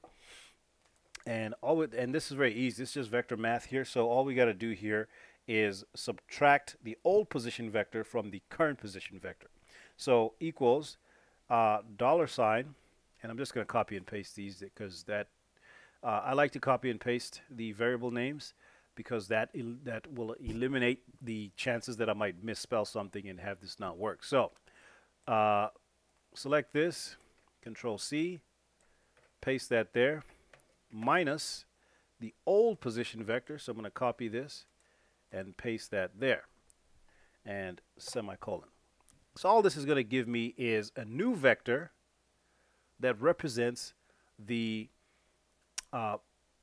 travel between the old position and the current position. Okay, that's what this gives me here. Okay, so now we can come down here. Now that we have that, we can make a new float variable, and we'll call this distance. Okay, distance equals mag of motion. Make sure we get our, let's go ahead and just copy this so that I don't misspell it. Paste that in there and semicolon. So mag is magnitude. This is a procedure, a function that you can plug a value in. You give it a vector value, and it'll tell you the magnitude of that vector. And remember, the magnitude is just the distance between the 2 points. So if there's a big gap between those 2 points, then you're going to have a bigger magnitude because that's more distance. If it's a small gap, the magnitude is lower. So this is just going to take that vector and calculate that magnitude, which is equal to basically the distance that's been traveled from last frame to this frame. Okay, so that's all that is. That mag, it's just a built-in function that you can plug your vectors into. So any vector value that you have, you can plug it in here. It'll give you the magnitude. It'll just return the magnitude, and it'll plug it into the distance attribute. Okay, so now we have the vector, we have the distance. We have the magnitude, I should say. Okay. So now we have all these. We can calculate exactly how much extra rotation to add to the wheel. Okay, so if you've traveled, let's say the wheel has a circumference of 5 units. And you, between last frame and this frame, you've traveled exactly, your magnitude is exactly 5 units. So basically what's going to do is going to rotate 1 complete revolution of the wheel. So essentially this is how we're going to calculate this. So left front auto spin, and yeah, see, I want to let's go ahead and just copy this, because as you can see, I've completely misspelled that. So let's go ahead and just copy. It's a good idea to get in that habit because you'll have less errors that way. So rotate X. So we're going to take the existing rotate X value of that front auto spin joint, and we're going to say equals, and I'm just going to copy this. So equals that same value, what's already in there, plus, and let me just go ahead and make this bigger, plus, and this is a little formula that we're going to use here. So to find the circumference of a circle, if we're using the circumference equation here, circumference equals 2 pi r.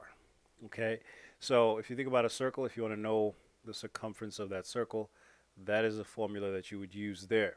So we know the radius because we measured it. That's that 0.897 value right there. So 2 pi r, or 2 times pi, or tau, which is 2 pi. So 2 times pi times the radius value is going to tell you the circumference of the tire. So once you have that value, so let me pull up a calculator here so that we can see that. Let's see. Our circumference is going to be 2 times pi, so 3.1, you can decide how far you want to take pi. I'm just going to call it 3.14 times 2 equals that, 6.28. And then we're going to multiply that by our radius, which is 0.897. So that is the circumference of my wheel, is 5.633. Okay, so basically, if between this frame and the last frame we've traveled exactly 5.63 units, that means the tire has rotated exactly 1 time. Now you have to be moving pretty fast to travel 5.63 units in a single frame. That car has to be really hauling. But let's just, for the sake of making this simple, 5.63, if we travel that distance in 1 frame, then we've done exactly 1 revolution of the tire. Okay? If we've traveled anything less than 5.63, then we have done less than 1 revolution of a tire.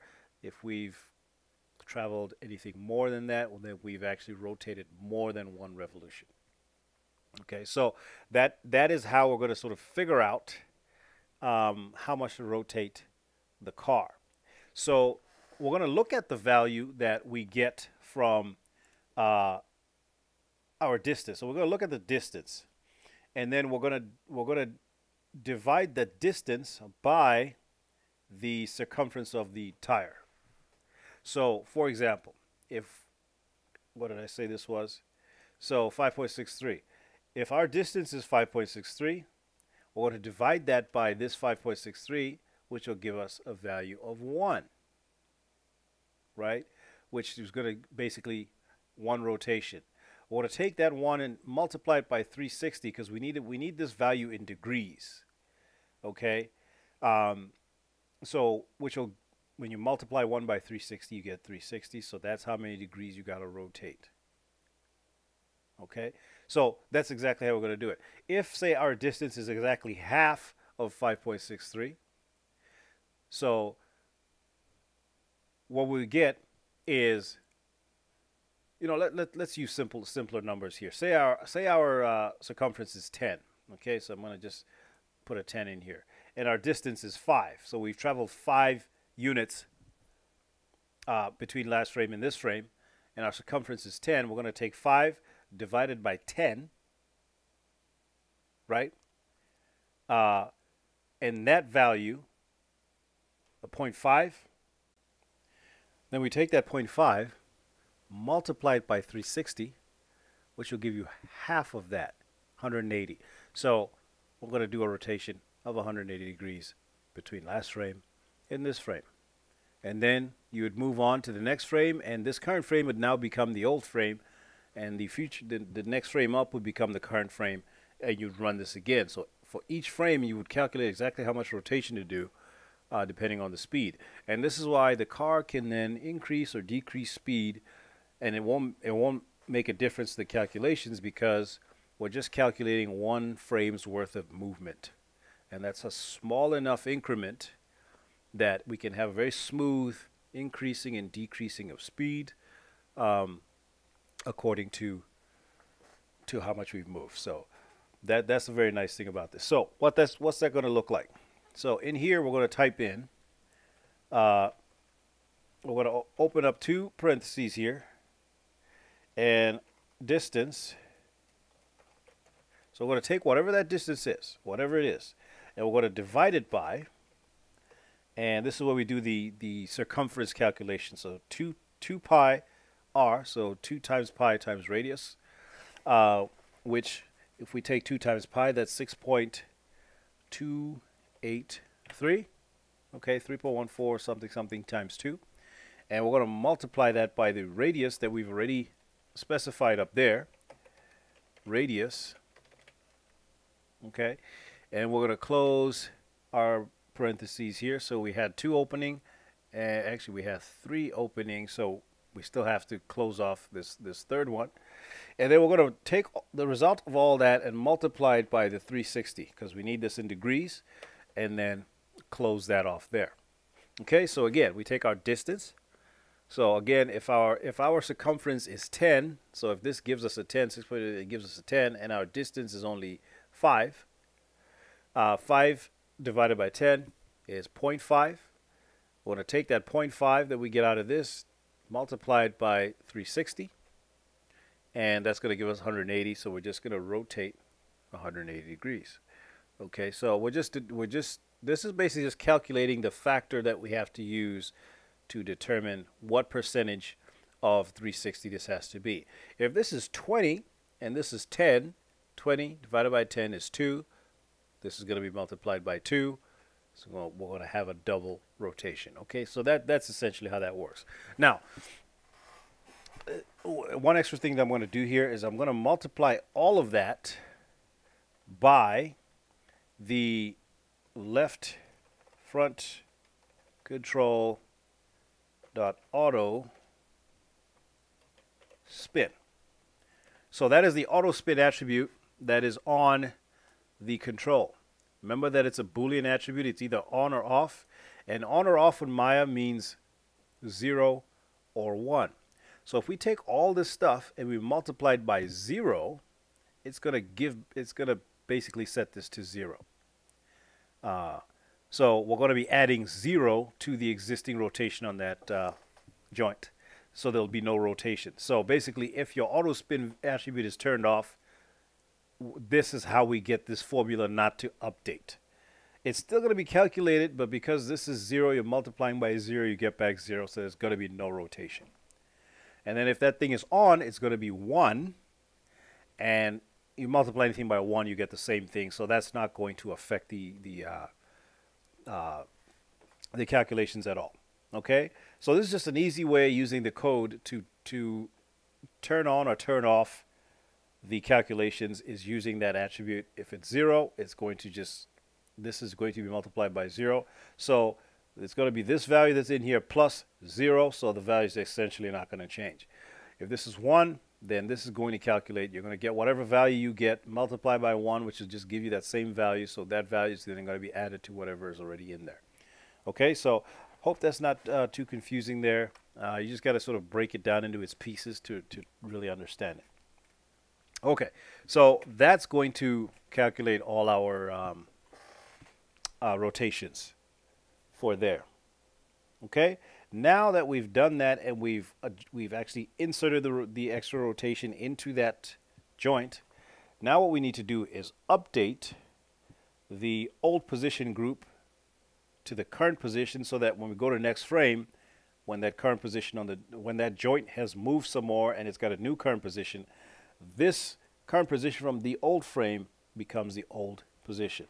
So to do that, we're going to use XForm again, except this time we're not going to query it. We're actually going to adjust it.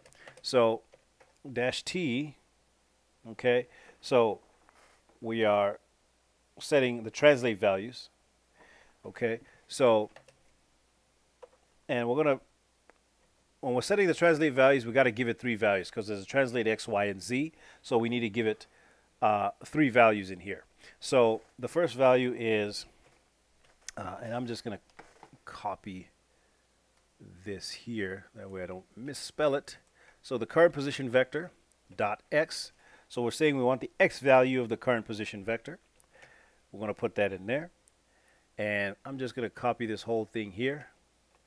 So we're going to put a space, put another space, paste that. So this is Y, and this is Z. Okay, so we can break down the vector values into their X, Y, and Z components. And we can access those separately. So we're just going to set the translate values of left front. I'll do that again. Let's go ahead and left front old position, that group right there, we want to paste that in there. So all we're doing is we're saying take the current position vectors X, Y, and Z values and plug them into the left front old position. So we're just moving, because we've now we don't need it to be where it was. We need to bring it to the current position of the joint.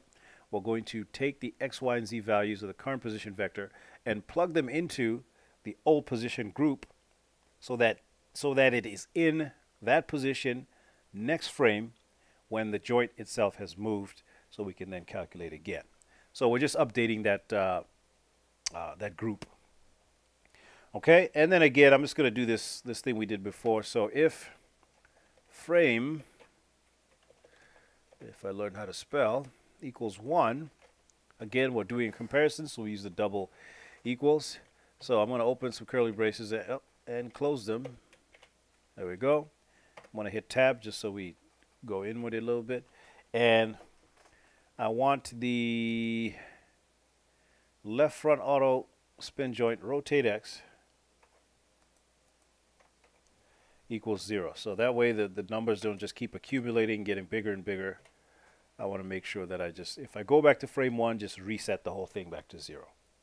Okay, so I'm going to copy this just in case something bad happens. And I'm going to hit the create button down here. Let me minimize this. So if I get an error, this is going to turn red and it's going to give me an error. So hit create, nothing. So that looks like it worked fine. And before I duplicate this for all the other frames, I'm going to test it. So let's go in the perspective here. Okay, I would save your file. It might be a good time to increment your save. Okay. So let's see if this works. Now this won't work unless you have animation on your move control here. So let's go ahead. I'm at frame 1. I'm going to hit S to set a keyframe. Then I'm going to go to, say, frame 40 or 42, whatever. I'm just going to move this forward a little bit and hit S again. So there we go. So if I play it, we'll look at the left front wheel, see no rotation. Okay. Why is there no rotation? Because this attribute is set to off. So auto spin is off, so it's not going to spin automatically. I'm going to set this to 1 or on, and let's play it again. And you can see now when I do that, my tire will rotate, and it rotates. You can see that the car sort of gains speed slowly and then slows down. It's not an abrupt start and stop. Let's stop this, rewind it, and we slow down to nothing. Okay, so that is in fact working.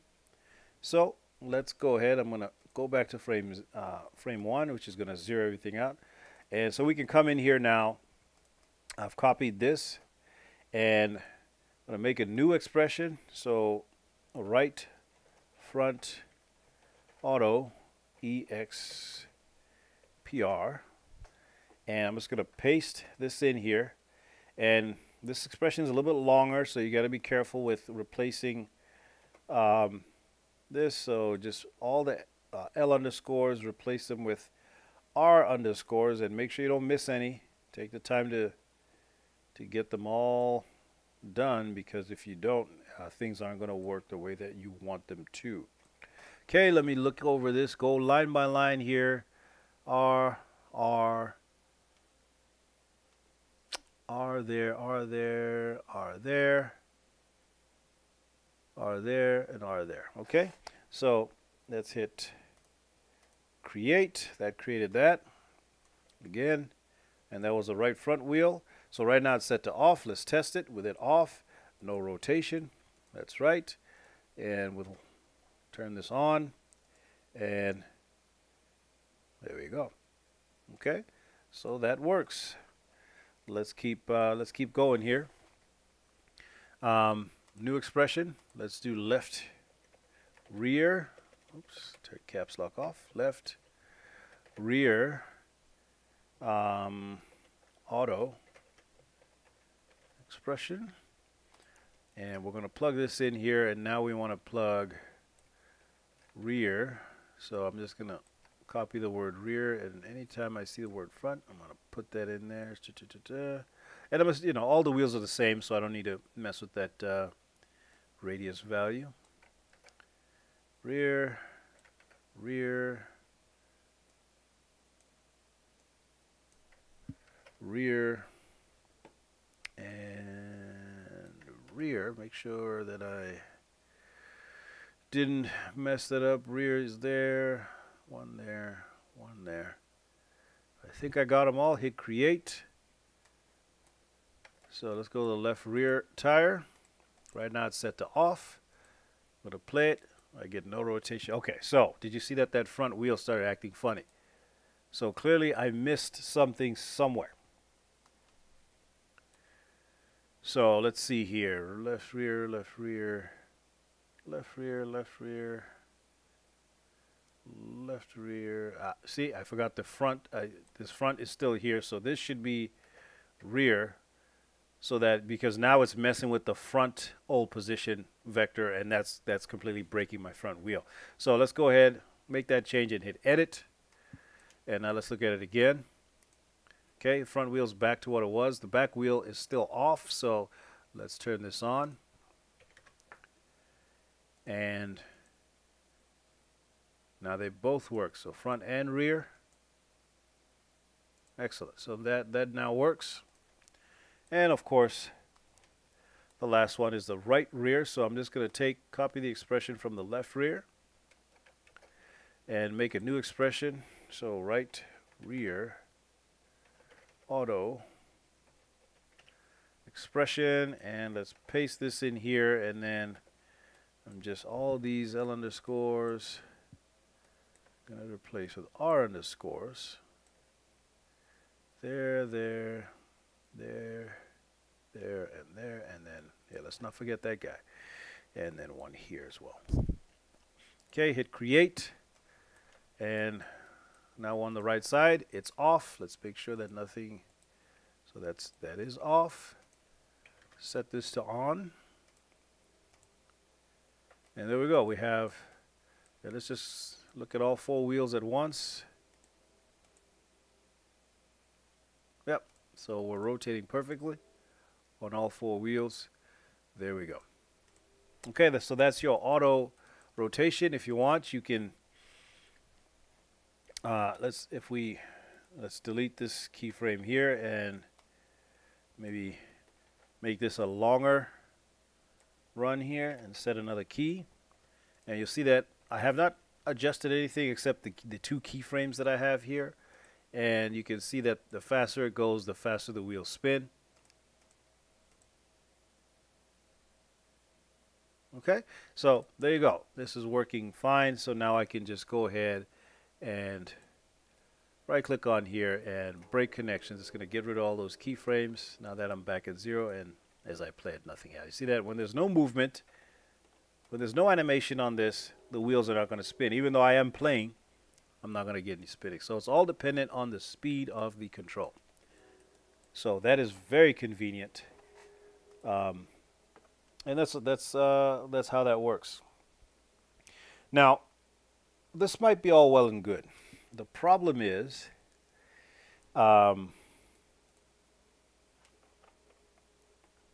the car is scalable. Okay, so there's actually a few things here. If I scale my car, so if I take my master control here and I'm going to scale up my car to, more than double the size. So let's go ahead and rekey this move control. So I'm going to set a key at frame 1, go to say frame 40 around there, and move it forward a little bit and set another key. So you can see that now what happens. So let me just set this to 40. What is it, 41? Just so that we can loop this over and over. So notice how my wheels are sliding now. All right, let's look at it real close. The wheels are not rotating the way they should. That's because the car has changed scale. Okay, so if I make this really big, then you could really see it. See how those wheels are spinning really fast even though the car is not. That's because the wheels are no longer the radius that they were before, because the whole car has grown in size. So that is presenting a problem where this only works if the scale is at 1. So if I set my master control scale to 1, you can see that the wheels are spinning perfectly. They don't slip. But as soon as I scale it up or down, it becomes an inaccurate expression. Okay, and the reason for that, so let's rewind this. And you know what? Now, while I'm here, before we continue here, I forgot to make sure that my master control had its pivot on the floor. So when I'm scaling, notice how my wheels eventually go through the floor. It's because my pivot's in the wrong place. So just hold down D and X and snap that down to the grid, and now your wheels will always stay on the grid no matter how big the car is. So minor thing there, easy fix. Okay, so we need to update the radius value as the car grows. So if the car doubles in size, the radius value needs to double in size to keep this formula correct. And the problem here is that if I go back here, where's Windows, Animation Editors, let's open the expression editor again. And let's select one of these auto expressions, right? We hard-coded, let me just enlarge this. We hard-coded, this is called hard coding, when you put in explicit numbers like that instead of using variables. You are kind of limiting your code, because now this value will never change. That's what it is. So that's called hard coding. We need to change this so that this value changes accordingly as the car is being scaled up or down. Okay, so the way that we're going to do that is on the master control, I'm going to add a new attribute. So let me minimize this. Let's go to modify, add attribute, and this is going to be a float value. It's going to be called radius. Oh, let's make this lowercase. And the default value for this radius is going to be that 0.89, what did I say, 0.897. I think that's what it was. So that is, yep, 0.897. So my default value is going to be 0.89 Okay, so that is the default at scale of 1. That is the default value. Okay, so hit OK. So there's my radius. I'm going to load up my node editor. And give it a sec here.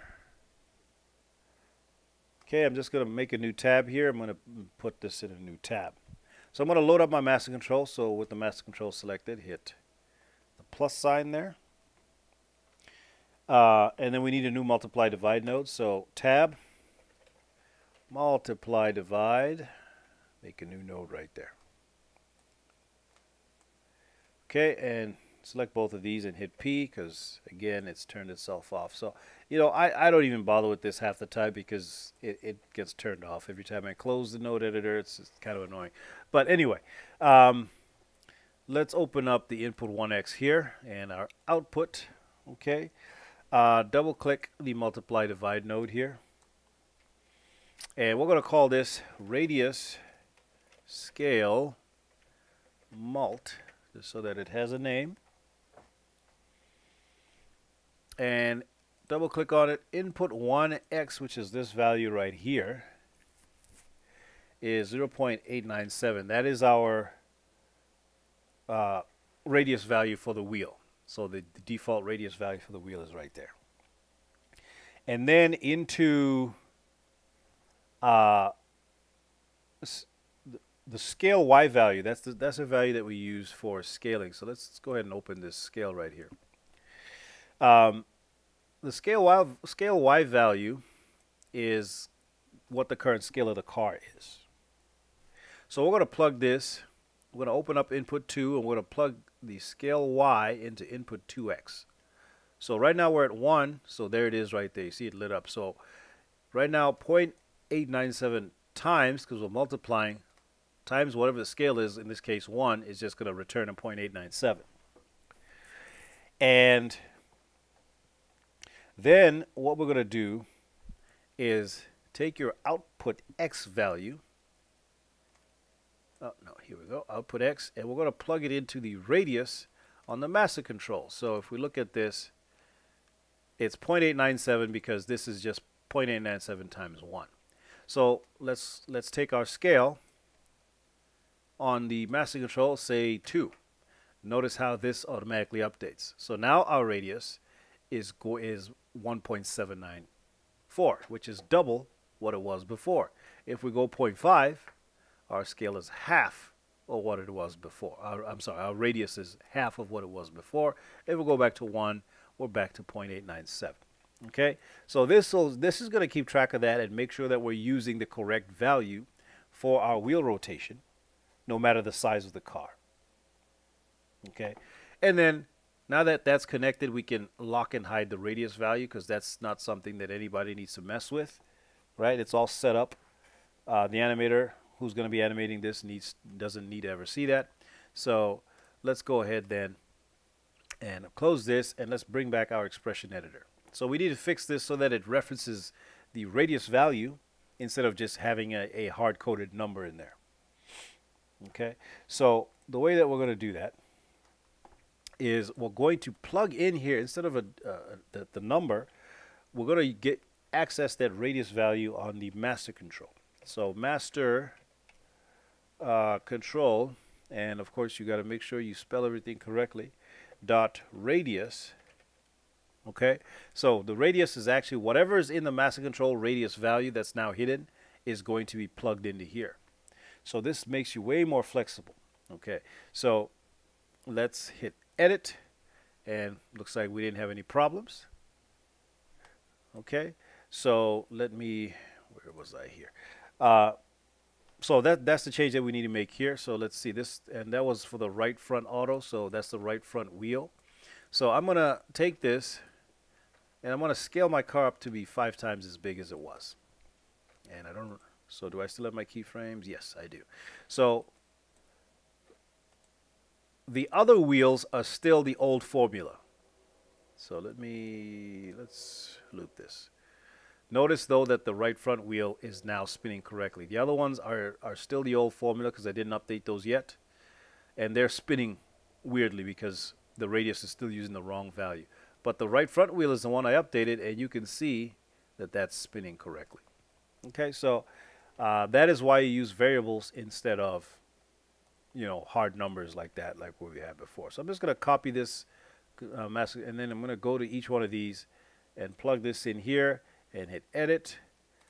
Go to this one, plug that in there, hit edit, and one last one, this one here.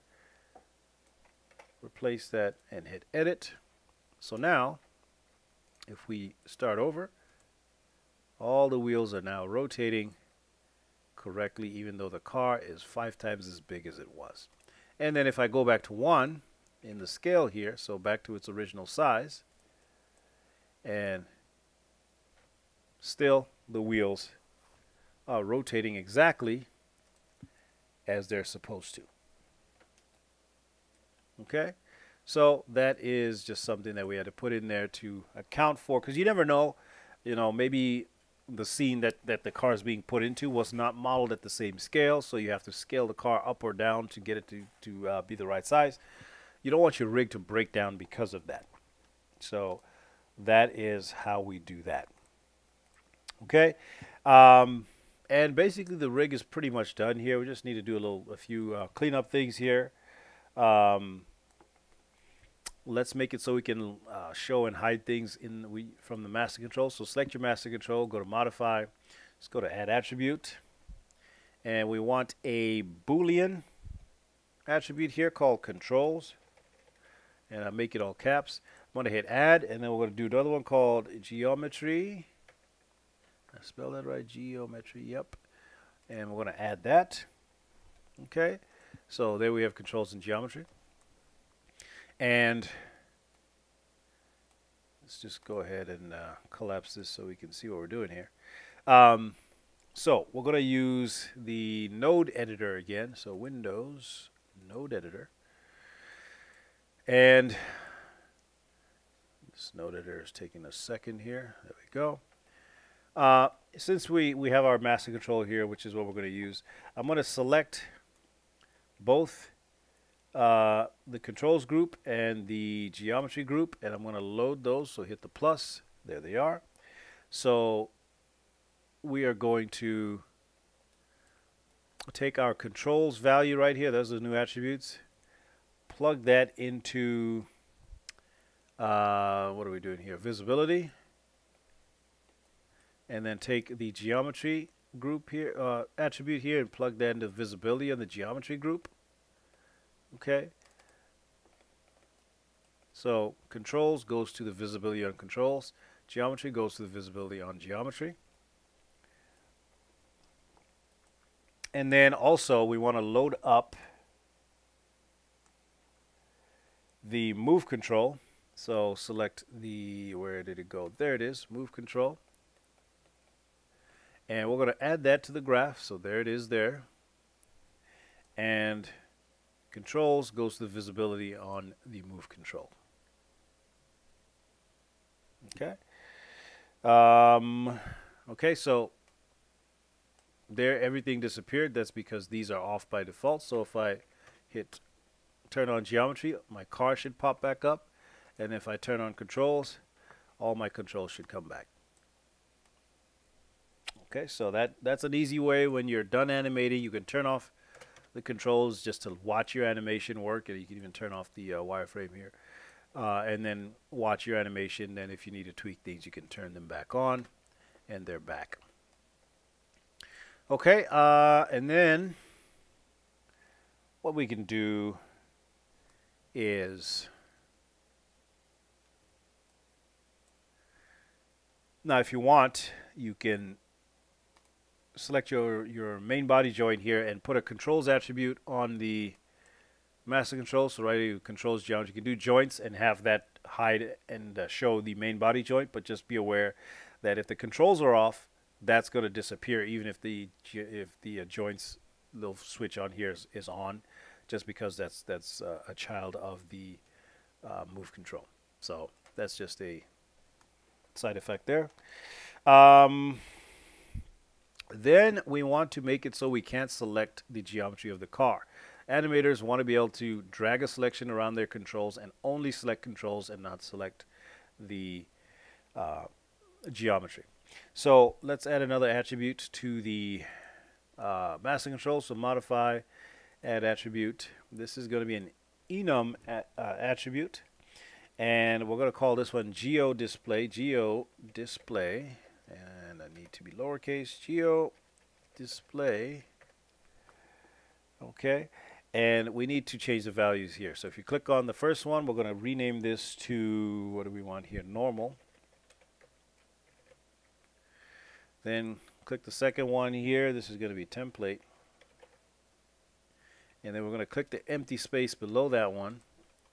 And they're going to set this one to reference. Okay, you can hit enter. Now we got 3 values in here. And then hit OK. Okay, so now we have 3 values here, normal, template, and reference. So we're going to select our geometry group right here. We're going to go in the attribute editor. We're going to go into, let's close all these things right here, limits. We're going to go display. We're going to go to drawing overrides, and we're going to enable overrides. Okay, and so once we've done that, we're going to bring back our node editor. I think, yep, there it is. And we're going to look, so we have our geometry group right here. And we want to connect this to the override display type, this guy right here. So as you can see, it says normal, template, reference, just like what we just did. And we did them in the same order. That's important. But to be able to access that, we're going to have to use some tricks here. So right here, geo display. And we're going to click on that. It's going to bring out a connection here, and then we're going to click here, and we're going to go to other. Then we're going to scroll down, see where it is here. Wait, let's see. Takes a minute to find them here. So under, oh, where'd you go?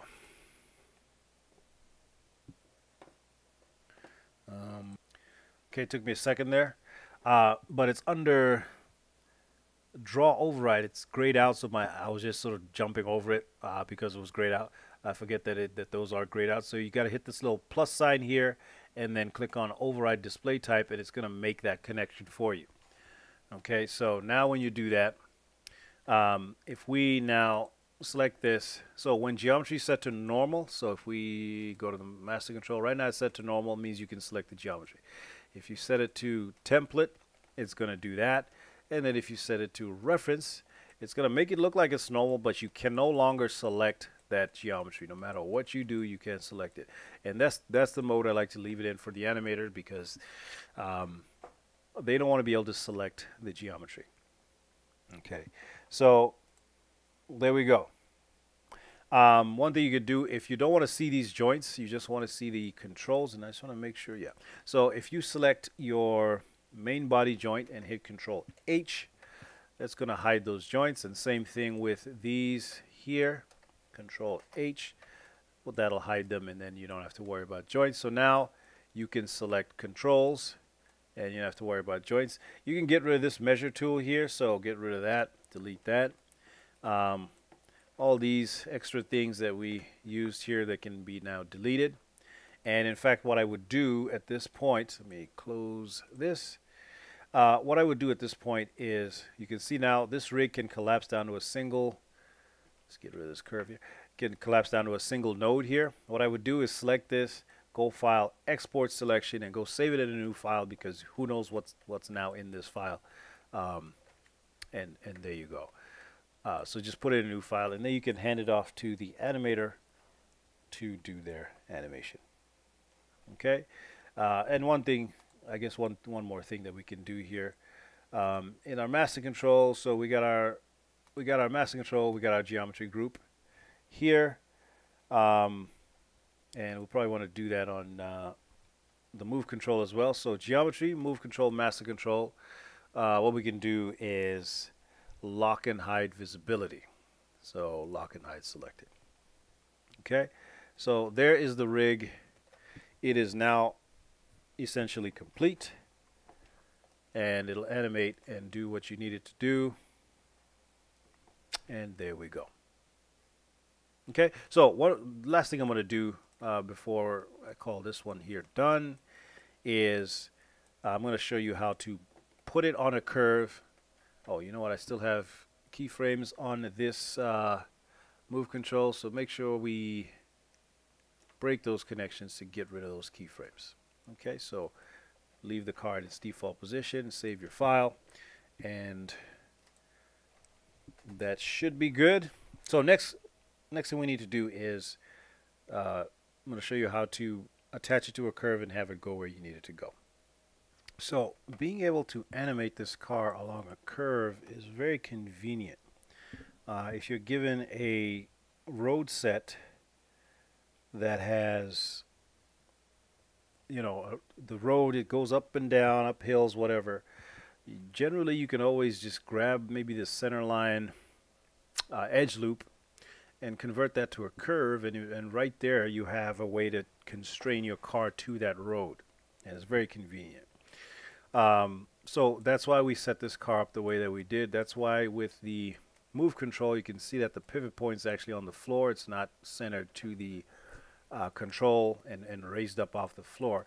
And again, that's because I want to be able to attach this to a curve. So I'm going to go ahead and make a curve. I'm using my EP curve tool again. Let's go into tool settings. What I want to do is make sure that it's set to cubic. Okay, this is very important. If it's a linear curve, you're going to get very jagged movement, and it's not going to feel right. You need it to be a cubic curve so that there's actually some curvature to it. So I'm just going to hold down X, and I'm going to start. I'm going to just grid snapping here. The first few points I want to be in a straight line so that the car can start straight before it starts to turn and do whatever else.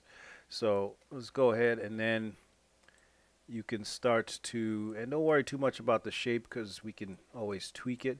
So just, you know, start to do some somewhat random path like that. Let's call that good.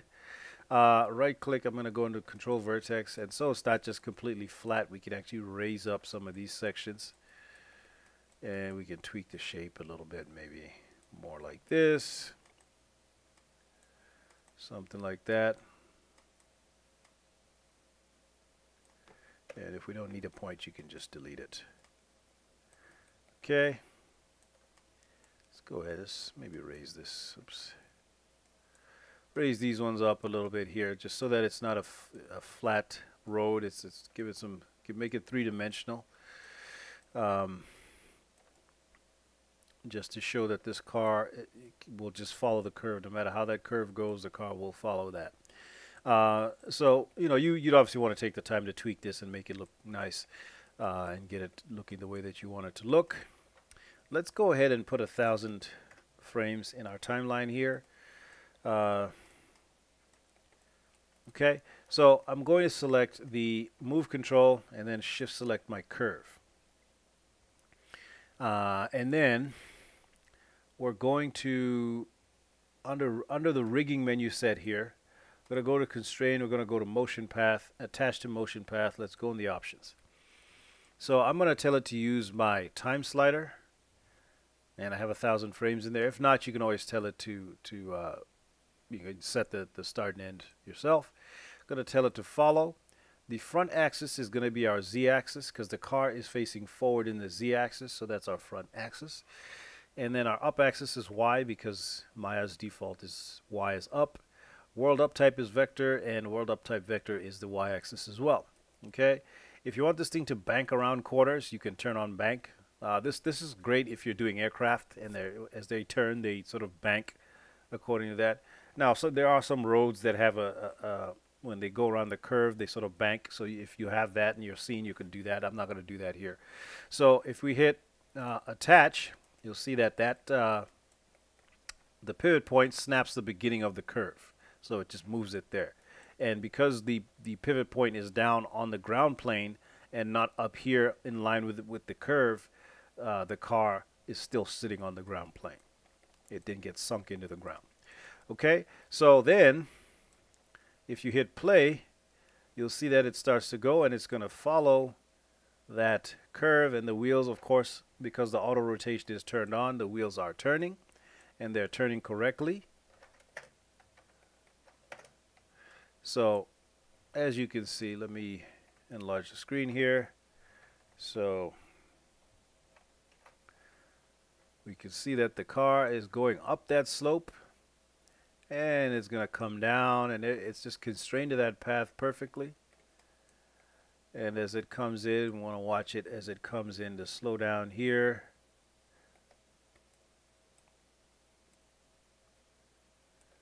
Okay, and then it slows down. The wheels are turning just right, and it comes to a stop. Okay, so there we go. That, and I can even scrub the timeline.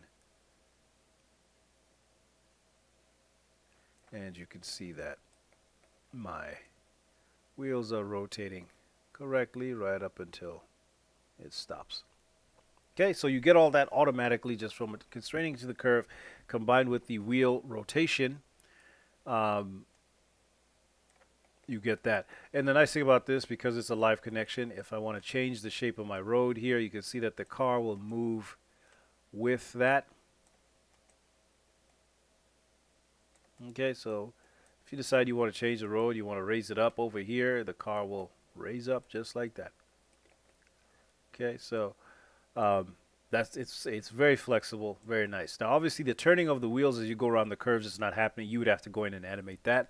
That part is not automatic, but the actual movement along there is good. So you just have to put in the rotation of the turning of the wheels as you go around the corners, because right now they're just staying straight.